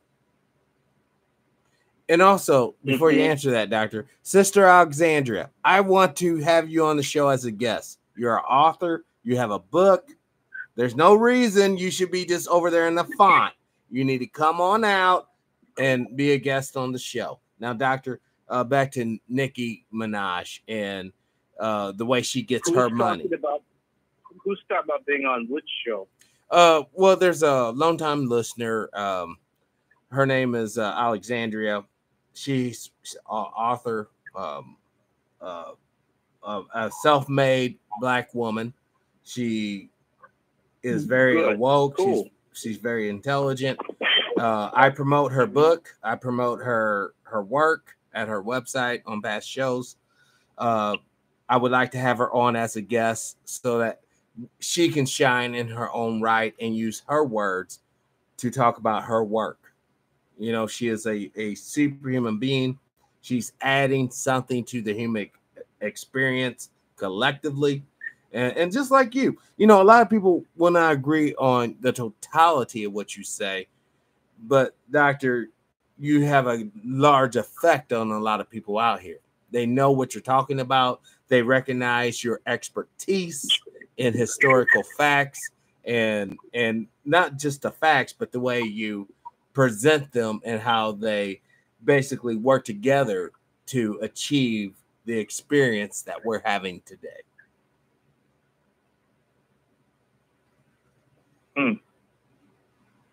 That's amazing. All I can tell you is that I encourage her to just go ahead and forge on. You gotta tell, you gotta put it out there. You got to do whatever you can to make people aware of what you're doing. That's very important. And she said, thank you. I'll do the show. She will do the show, doctor. It is a victory. Okay, that's great. It's everybody's got to do their part. Yes. I say to people, I know I can't do it all. I don't want to do it all. I want lots of people to do whatever they can do to get people thinking. It's very important. You understand what I'm saying? It's very important that more people think. You know, it's very important. Yeah. We got to wake people up. Not only that, doctor, though, one of the shows that we past did, a commenter wrote something that was profound. And it was a female one. I forget her name, but I know the comment. She wrote, some of these people, I think it was Sister Sandra, some of these people need to stay asleep. We don't need to wake up fools that are going to sabotage what we're trying to do. We don't need to wake up individuals that are going to Rudy Poot and blah, blah, blah. We only want those who are woke and that wants to work for a brighter future. want to work for a future that is governed by duty, respect, and honor, not weakness and lies and all that, but being happy that we're alive and being happy that we're doing the righteous thing. What do you think about that, Doctor? I'm in agreement. You can't save everyone. Everyone doesn't want to get saved. You know, we have a program right now, and we're working with young people, right? Right. And we asked for 15 people, right? And the coons in the city government destroyed our recruiting process by not doing their work, right? Right. And we ended up with just one person when we could have had 15. We went in to confront them and said, hey, look, we asked for 15. You could even send us the worst people, but send us 15. You know what happened, don't you? They sent us 12, and out of that 12, 4 came. Man. And of the 4, let me see, 2 of them are flaked out. One of them was like a chunky pro-Black Lives Matter type, with a lot of opinions and such. And I just ran across an article, something I had experienced, but I didn't know if it was me. But it turns out it's so. There's a thing called a mosquito. It makes high frequency noise. It's very annoying. It repels young people between the ages of 13 and 25 who have good hearing. And they put this in parks and places, even here in D.C., to repel young Black people in particular. Okay, I was trying to tell this dumb young sister that a lot of stuff that they do with the music, it assaults and violates and attacks the young people, and it hurts them. And like a lot of, forgive me, loudmouth, disrespectful, man-hating sisters brought up in these single-parent households, anything a man says you disagree with. If he's Black, they suck up what white men say and what white feminists and others say. But if Black man says you have to argue and fight with them. In the middle of our conversation, she kept cutting me off. She accused me of not listening to her. She blamed me for not listening, whatever. She had to have all of the rules, everything, and be the victim while insulting me. Wow. Okay, I'm 3 times her age. You know, and anyway. You're an elder. No, fuck that. You're an elder. She should show you the damn respect you deserve. No, that doesn't mean anything. I get it. I'm a male. But it means something to us, Doctor. It means something to us. What happened? Hold on. What happened? I was able to send to the group, and they were all able to hear the sonic sound that was irritating. And I said to them, do you realize they do this on your recordings and other things? These artists agree to do this awful scientific, non-consensual experimentation on their own Black peers as long as they get paid. What? That isn't fair to you. And how dare you tell me because I'm older and I'm aware of stuff you don't know, I shouldn't tell you. Well, if I don't tell you, and I've lived, I told them, what, 18? I'm 3 times as old as you are. Not that that means I'm special. It just means I've been here. I've seen some stuff. In fact, I can see something happening that I understand better than you do, even based on experience. And we have to be able to talk to each other, hear each other. It says, you know, I listen to you. I'm not fighting. I'm not trying to walk on you. But they were able to see that they're being targeted. And then I began to explain to them that they use these same sonic weapons on the young people in Baltimore and the Freddie Gray. The police instigated, secret weapon instigated so-called riot where they let these kids out of school. They used these repel things to drive them into an area. Then the police picked the fight with the youth and they fought back. And I said, now, what they had wanted was the mayor to have those children shot down. So is it right for the police to shoot and kill you when they set you up to act out? Right. So I said, your little chunky peel with the nose ring seems to think that whatever the artist does is justified, even if it results in people's deaths. Now, I bet you if the music was going to kill her, she'd have a problem. So we have this stupid individualism of all generations of Black people. And there's not this common thing. Remember what you just said. We're going to make it as a great people or a great group, not as individuals. So when folks celebrate phonies like Obama and Cory Hooker and Kumala and Barrett, I mean, you know what I'm saying?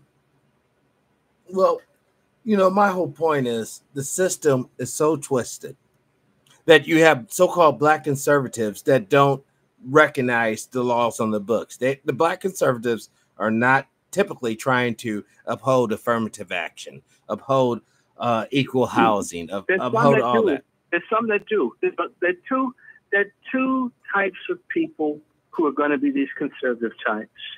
The same way that there's two types of black people.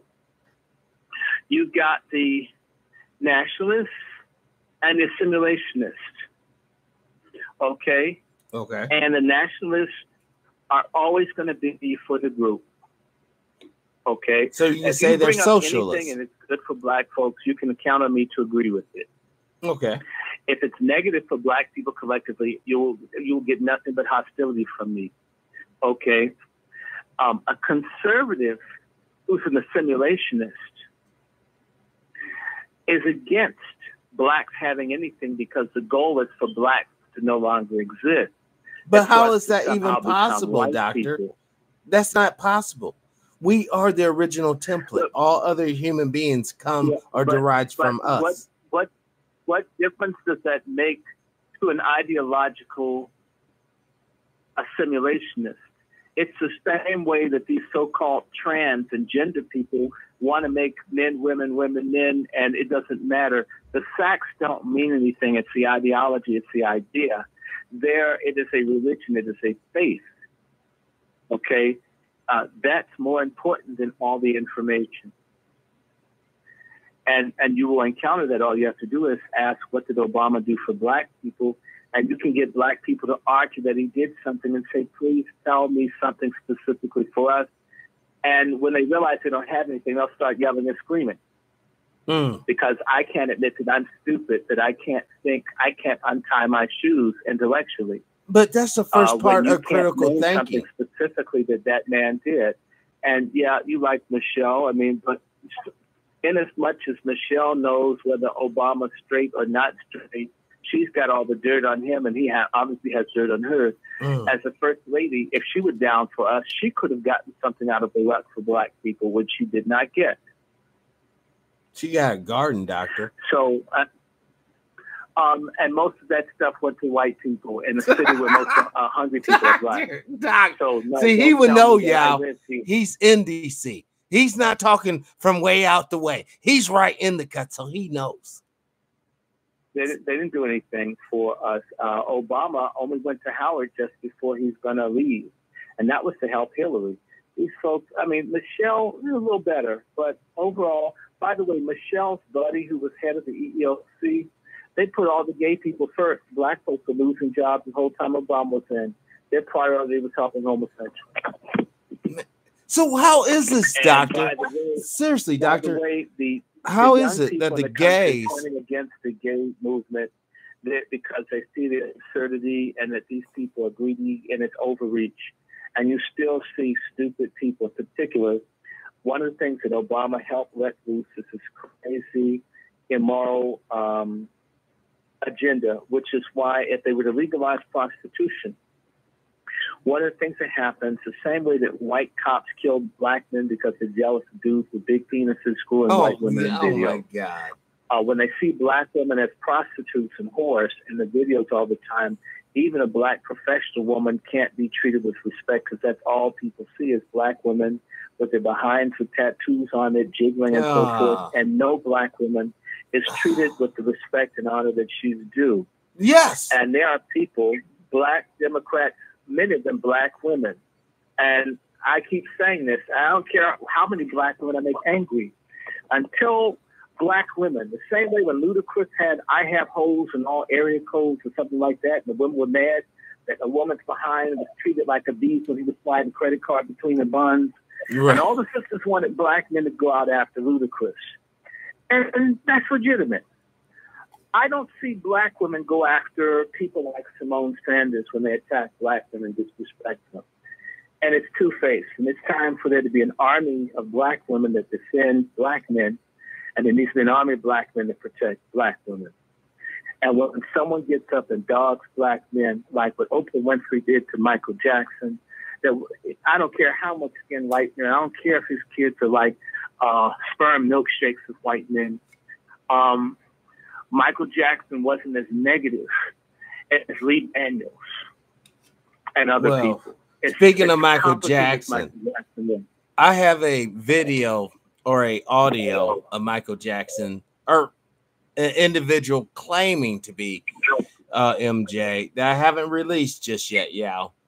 And in the next few months, I probably will release this video. But doctor, the imperative point is, what is the consequences for the Kamala Harrises or the Cory Bookers or the Roland Martins? What is the consequence? You mean Rollo Martin?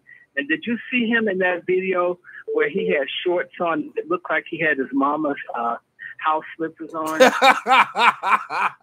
I saw the Black Authority video. It was not. He had no biker pants, or what, he had panty liners or something to make you look really tight.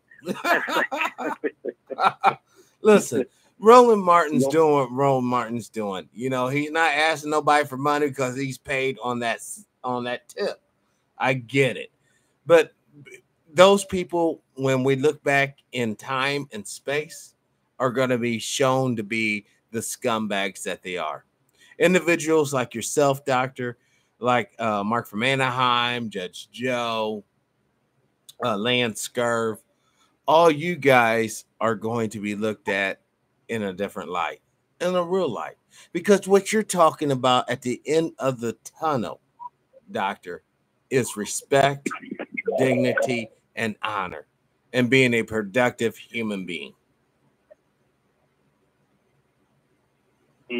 Or am I wrong? That's all we're talking about. And I'm not talking about anything radical. I ain't trying to hurt nobody. Right. Although if someone, I did do an interview and I said that people should throw eggs at John Lewis.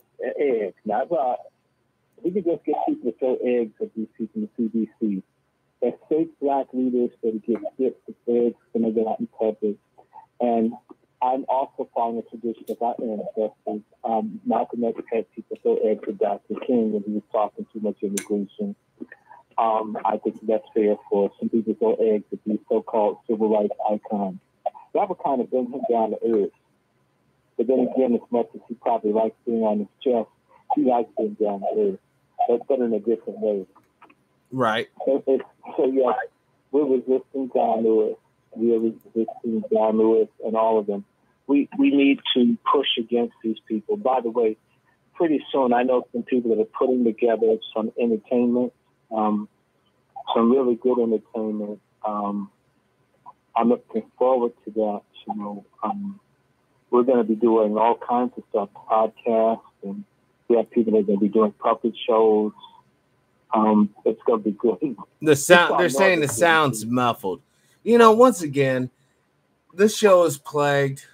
You know, I know this phone's good. I've talked to Doctor off camera a million times. I know the sound quality should be good. Sorry about this, Brother Lawrence. I'm going to try to just put you on straight speakerphone, Doctor, and hopefully this will be somewhat better. All right. You're on straight speakerphone.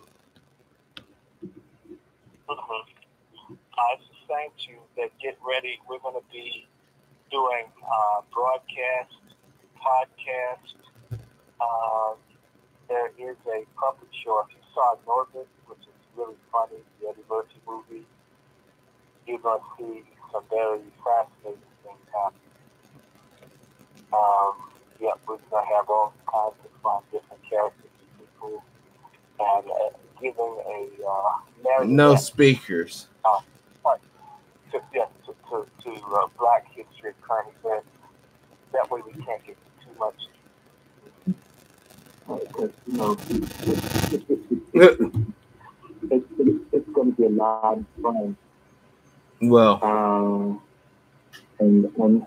I mean, I may get to play an old civil rights character, you know. This is what I'm talking about. It's gonna be a lot of people gonna be laughing. I might need you to get me some protection because folks can't stand. I think I told you that the congresswoman in Florida was complaining about people like me making fun of her. She does look like Muhammad Ali with Down syndrome, trying to be a cowboy saloon madam. You know, not my fault. Oh my God. So yes, I've been complimenting her and enjoying clowning her. It's so good. We have to mess with these people.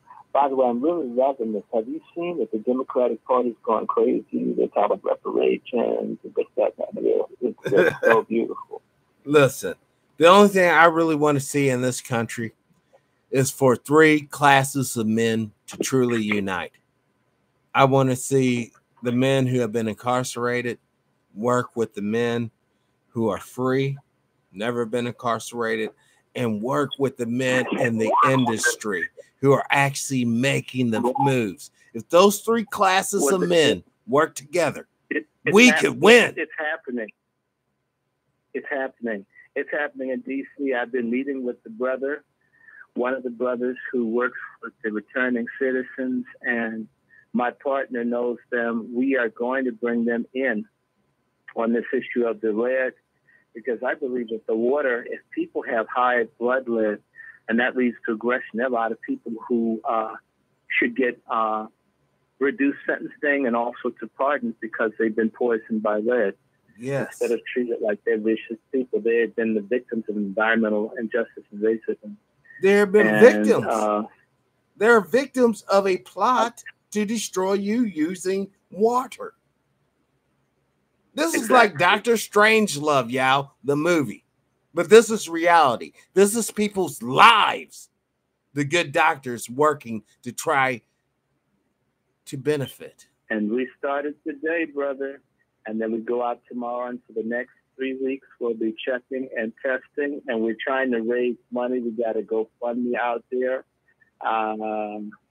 It's on my Facebook page. I guess I'll send it to you so people can know. And yep, we're asking. We're trying to get it. We have some cheap stuff. We need to get a water tester. This one, it's like a $340 job that we want. But we've been doing this stuff out of our pockets. It's too bad that we don't have, well, actually it's not too bad. We're going to figure out how to get the resources to do it. On top of that, we're working with 1-2 businesses. So we're going to be within, I'd say, month time, not a month, within 2-3 months, we're going to be employing people and paying them, as well as you have to join like our union. And our union would be that you have to, some of your time has to be advocating for your community. One of the things that I'm hoping with these brothers that have come out is to challenge them within the Army to protect Black women and children. We're gonna fight this prostitution in D.C. Me and that little, the mayor we have, the one that looks like Arsenio without a mustache. Oh, wow. wow. I can just feel me fighting. Okay, it's just the way it is. Well, we were just talking earlier about. She doesn't like men anyway, so I have nothing to lose. There's no way for me to get along with them. We have these very high-strung, anti-Black male type, Black Democrat females. They're nuts. Well, you look at the states that are trying to legalize prostitution, and the only classes that will impact is poor whites, middle class to poor Black women, middle class to poor Latino women, and middle class and poor other women. And men, those will be the ones in the brothels. And that's why they don't want these robots out here, doctor, because if you have robots to fuck on, then what's going to become of the whore and gigolo? I think there's always going to be a need for the human touch. You think? Can you imagine if a computer, say a robot, short-circuited and it was masturbating you and it pulls your thing off? And, it'd be like no insurance. We have no... Okay. Well, you have one hell liability lawsuit. But doctor, it's like sitting here, if this was 1817, talk about, fuck what Henry Ford's talking about. Nobody's going to not want to ride a horse and experience nature in its wonder and splendor. Listen, there's something, we're talking about a whore, not a horse. Yes, we are. But there's something to be said about the human ingenuity. And when someone's an expert in sexual copulation, to what extremes and to what resource gathering will they be able to conjure this machine, which in all essence will be a jack-off machine versus the human touch, which if you look at MGTOW, how it's growing, the human touch isn't all that much in the average mind of the conscious male out there. Well, I think that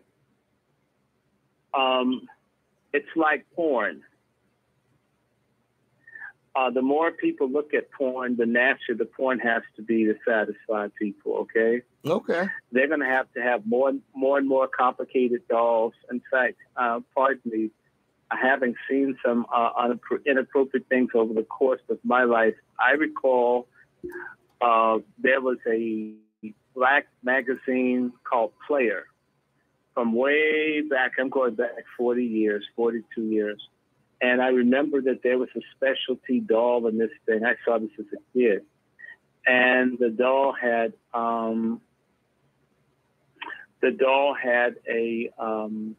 it could talk. This is an old doll, and this doll you won't believe what the doll was trying to say. I'll never forget this all these years. The doll would say, pardon me, ladies, beat me, fuck me, but respect me. I don't respect your ass. Get in the car. Let's go.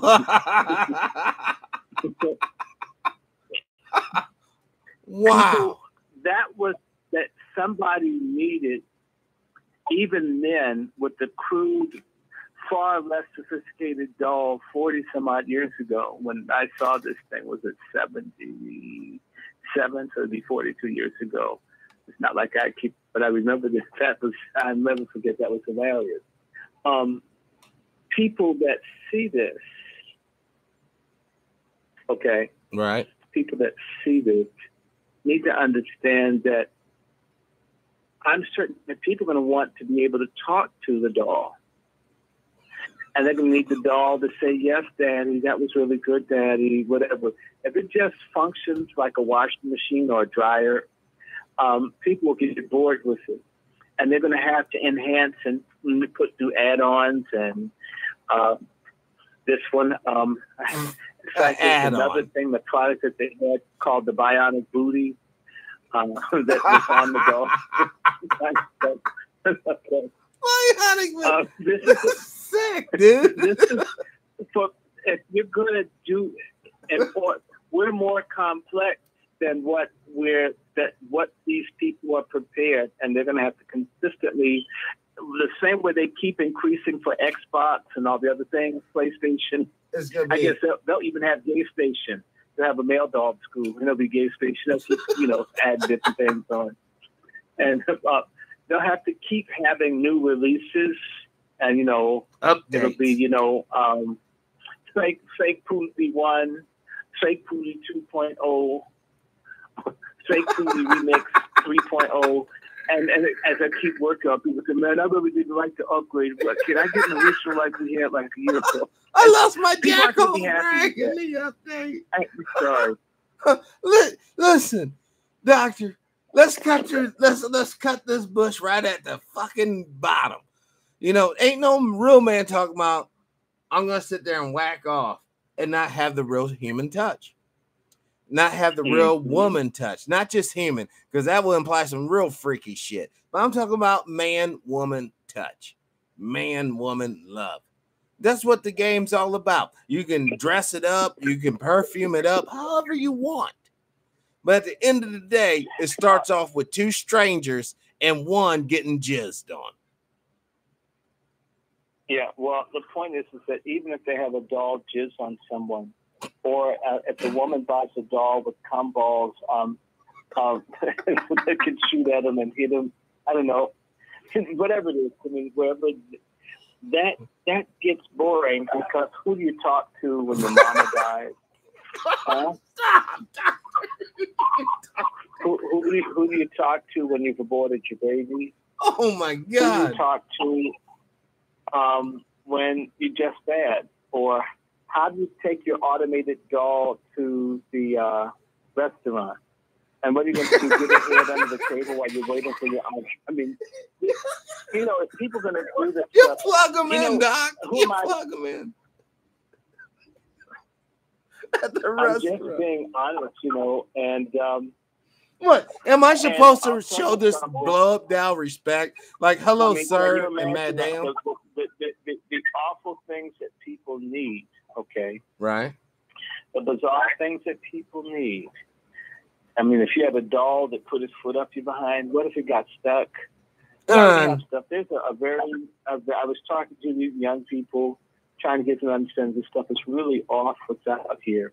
I think the name of the book is called Things Found Inside. I'm going to pull it up right now. There's a person that had an anti-aircraft shell up there. Like a 55 millimeter round. Stuck up their fucking ass. They had a cowboy from Toy Story up there behind. They had videotape. One person had a loaded gun. But this is the sickness you're talking about.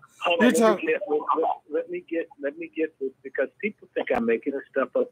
I don't know. This came up on CNN about 10 years ago. I didn't know. It's the things found inside. So when does bestiality come into play, Doctor? I mean, seriously, once we open up this Pandora's box, when are we fucking, rabbits and foxes and horses and goats to try to make a new human being like the ancients did with the Sphinx? Here we go. It's here. Don't take my opinion for it. It really doesn't. It doesn't rank for me. I'm just telling you. No, I'm just talking to someone. But they have this is a thing called Ranker, and there's 14 craziest objects found inside of people. By the way, did you hear about the woman that had the turtle removed? No, a turtle. She had a dead turtle in her vagina. She didn't know it was there. I mean, that must have been one hell of a drunken night. Okay, this is a woman that had a gun. Here it is. The man tries to fish out vibrator with. It's here on Ranker. Man tries to fish out vibrator with salad tongues. It's unsuccessful.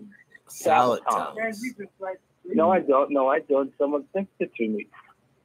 This is real research. I've learned this stuff is in here. This is look at this, an entire cutlery set. The entire, maybe they didn't like the wedding gift.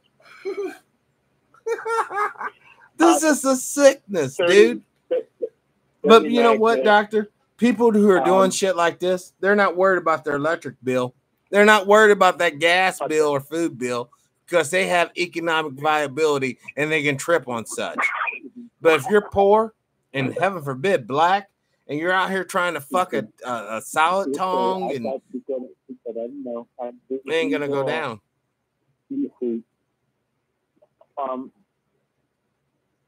Okay, so this is absolutely bizarre, but this is stuff that that was there. But the thing for me was the anti-aircraft shell, which could have blown up everybody at work. Well, and anyone that's only if a fire pin would have hit her butthole, or his butthole, or whatever the case is. Let me see: knives, rings, grenades. Someone had a grenade, and wow. This is why I'm saying to you that if people can't be happy with other human beings with this kind of strangeness, don't tell me that artificial dolls and such will replace another human being, because I'll tell you something. Put a grenade on anti-aircraft inside an electronic doll, your chances of getting blown up are much greater than Well, yeah, you're talking about bringing in a suicide sex doll. Soon as the target, it calculates, detonate the charge, and it's a safe charge, and it blows old dude to smithereens, you know, or if it's a chick, you know, it blows her up. Listen, man, you know, that opens up a whole can of worms. I think most people aren't even contemplating in their security.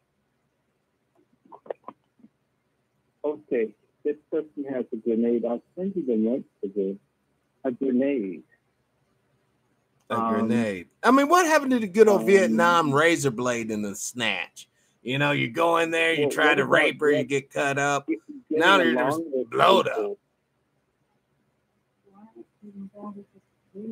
Well, no, we're just talking about the foolishness. Now, look at this. Somebody got a thermometer stuck. And how do you do that? Oh, I see the picture of the grenade. Jam that son of a gun up there and let it rest at an awkward angle. I don't know. I never done that shit before.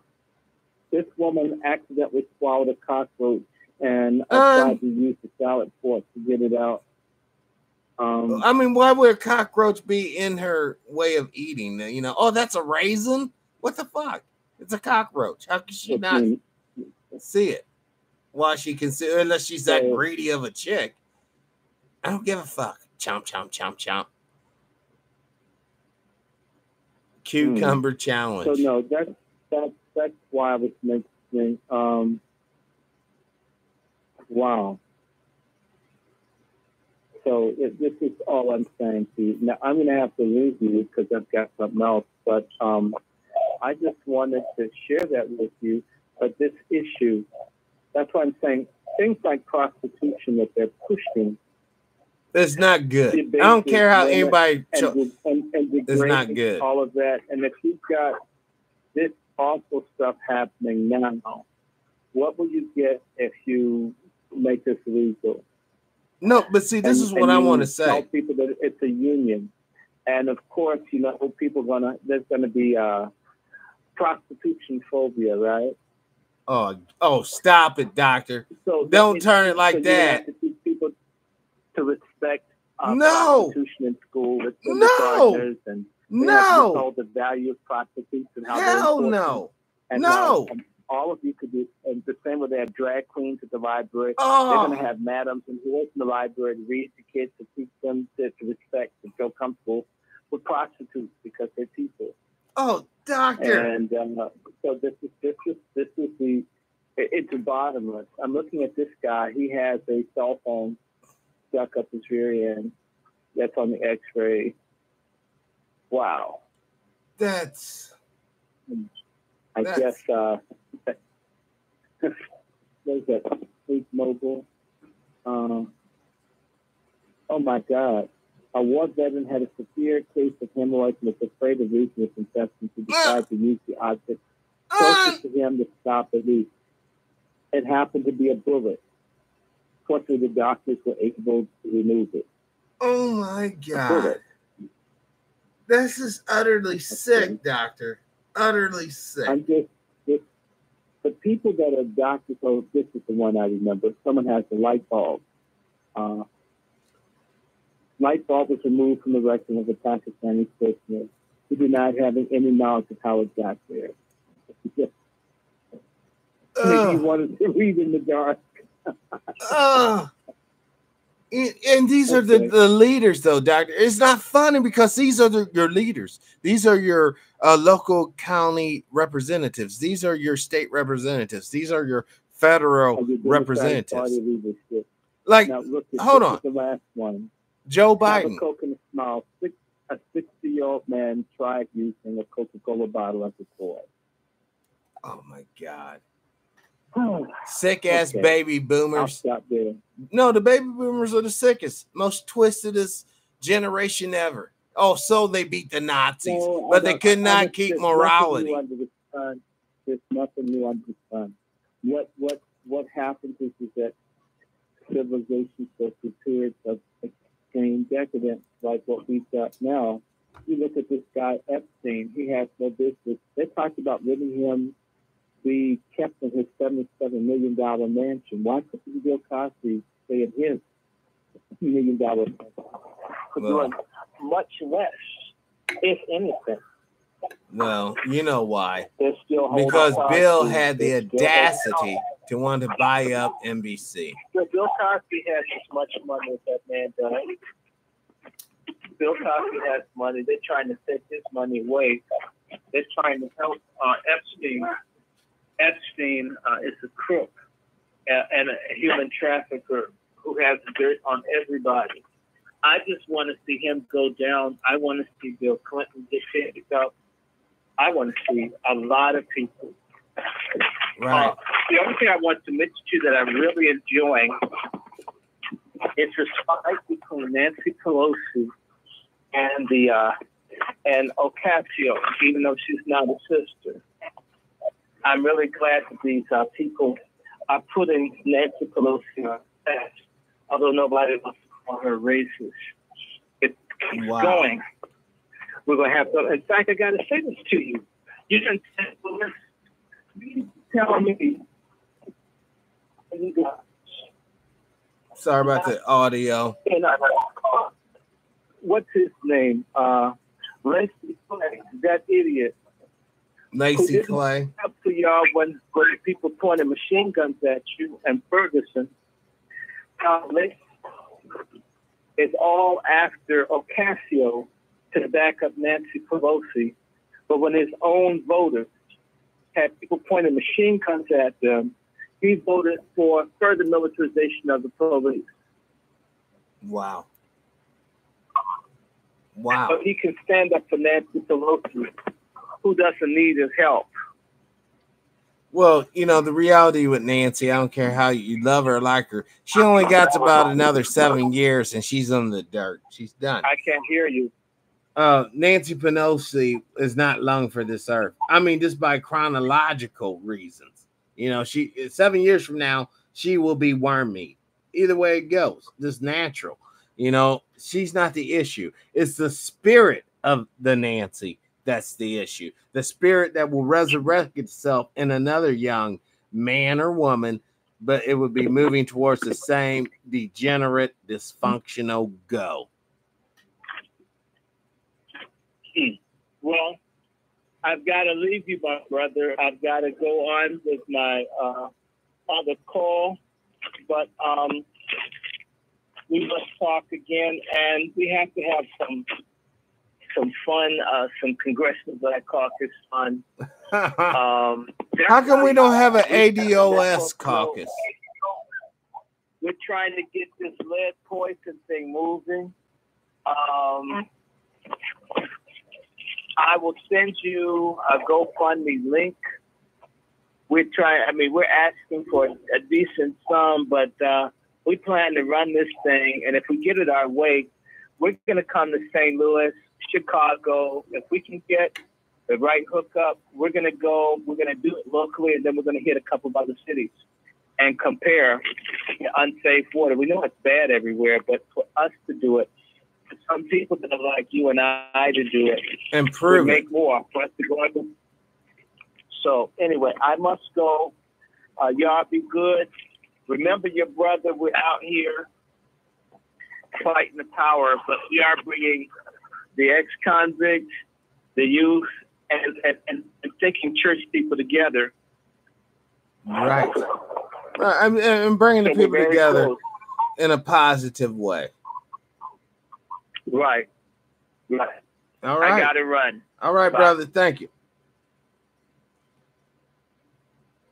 All right, y'all. Now, this is the part of the integrity. Unfortunately, I did not know that Mark was on. I thought he wasn't going to come on Carl Nelson's show today. I did not tape it. I don't have it. I'm sorry, y'all. But I have a powerful show that you all just bear witness to. We're still doing our little bag of tricks over here at TPIM. That's our live, no doubt. And we're going to have Sister Alexandria on. And that's beautiful. See, this is what makes my day. Also, Monday at 3 p.m. Central Time, I will have on Chief Sampson from the Seminole Nation. She's a wonderful woman. Just talked to her for about an hour before this show here. Great.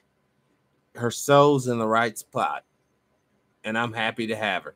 And I thank you, brother Fixico. Behind the scenes, man. Great things are happening for the show. And it's because of you, the listener, you, the video watcher, Brother Bird, Brother Lawrence, Sister Alexandria, Sister D, and a whole host of others. Thank you, thank you, thank you from the bottom of my heart, sincerely.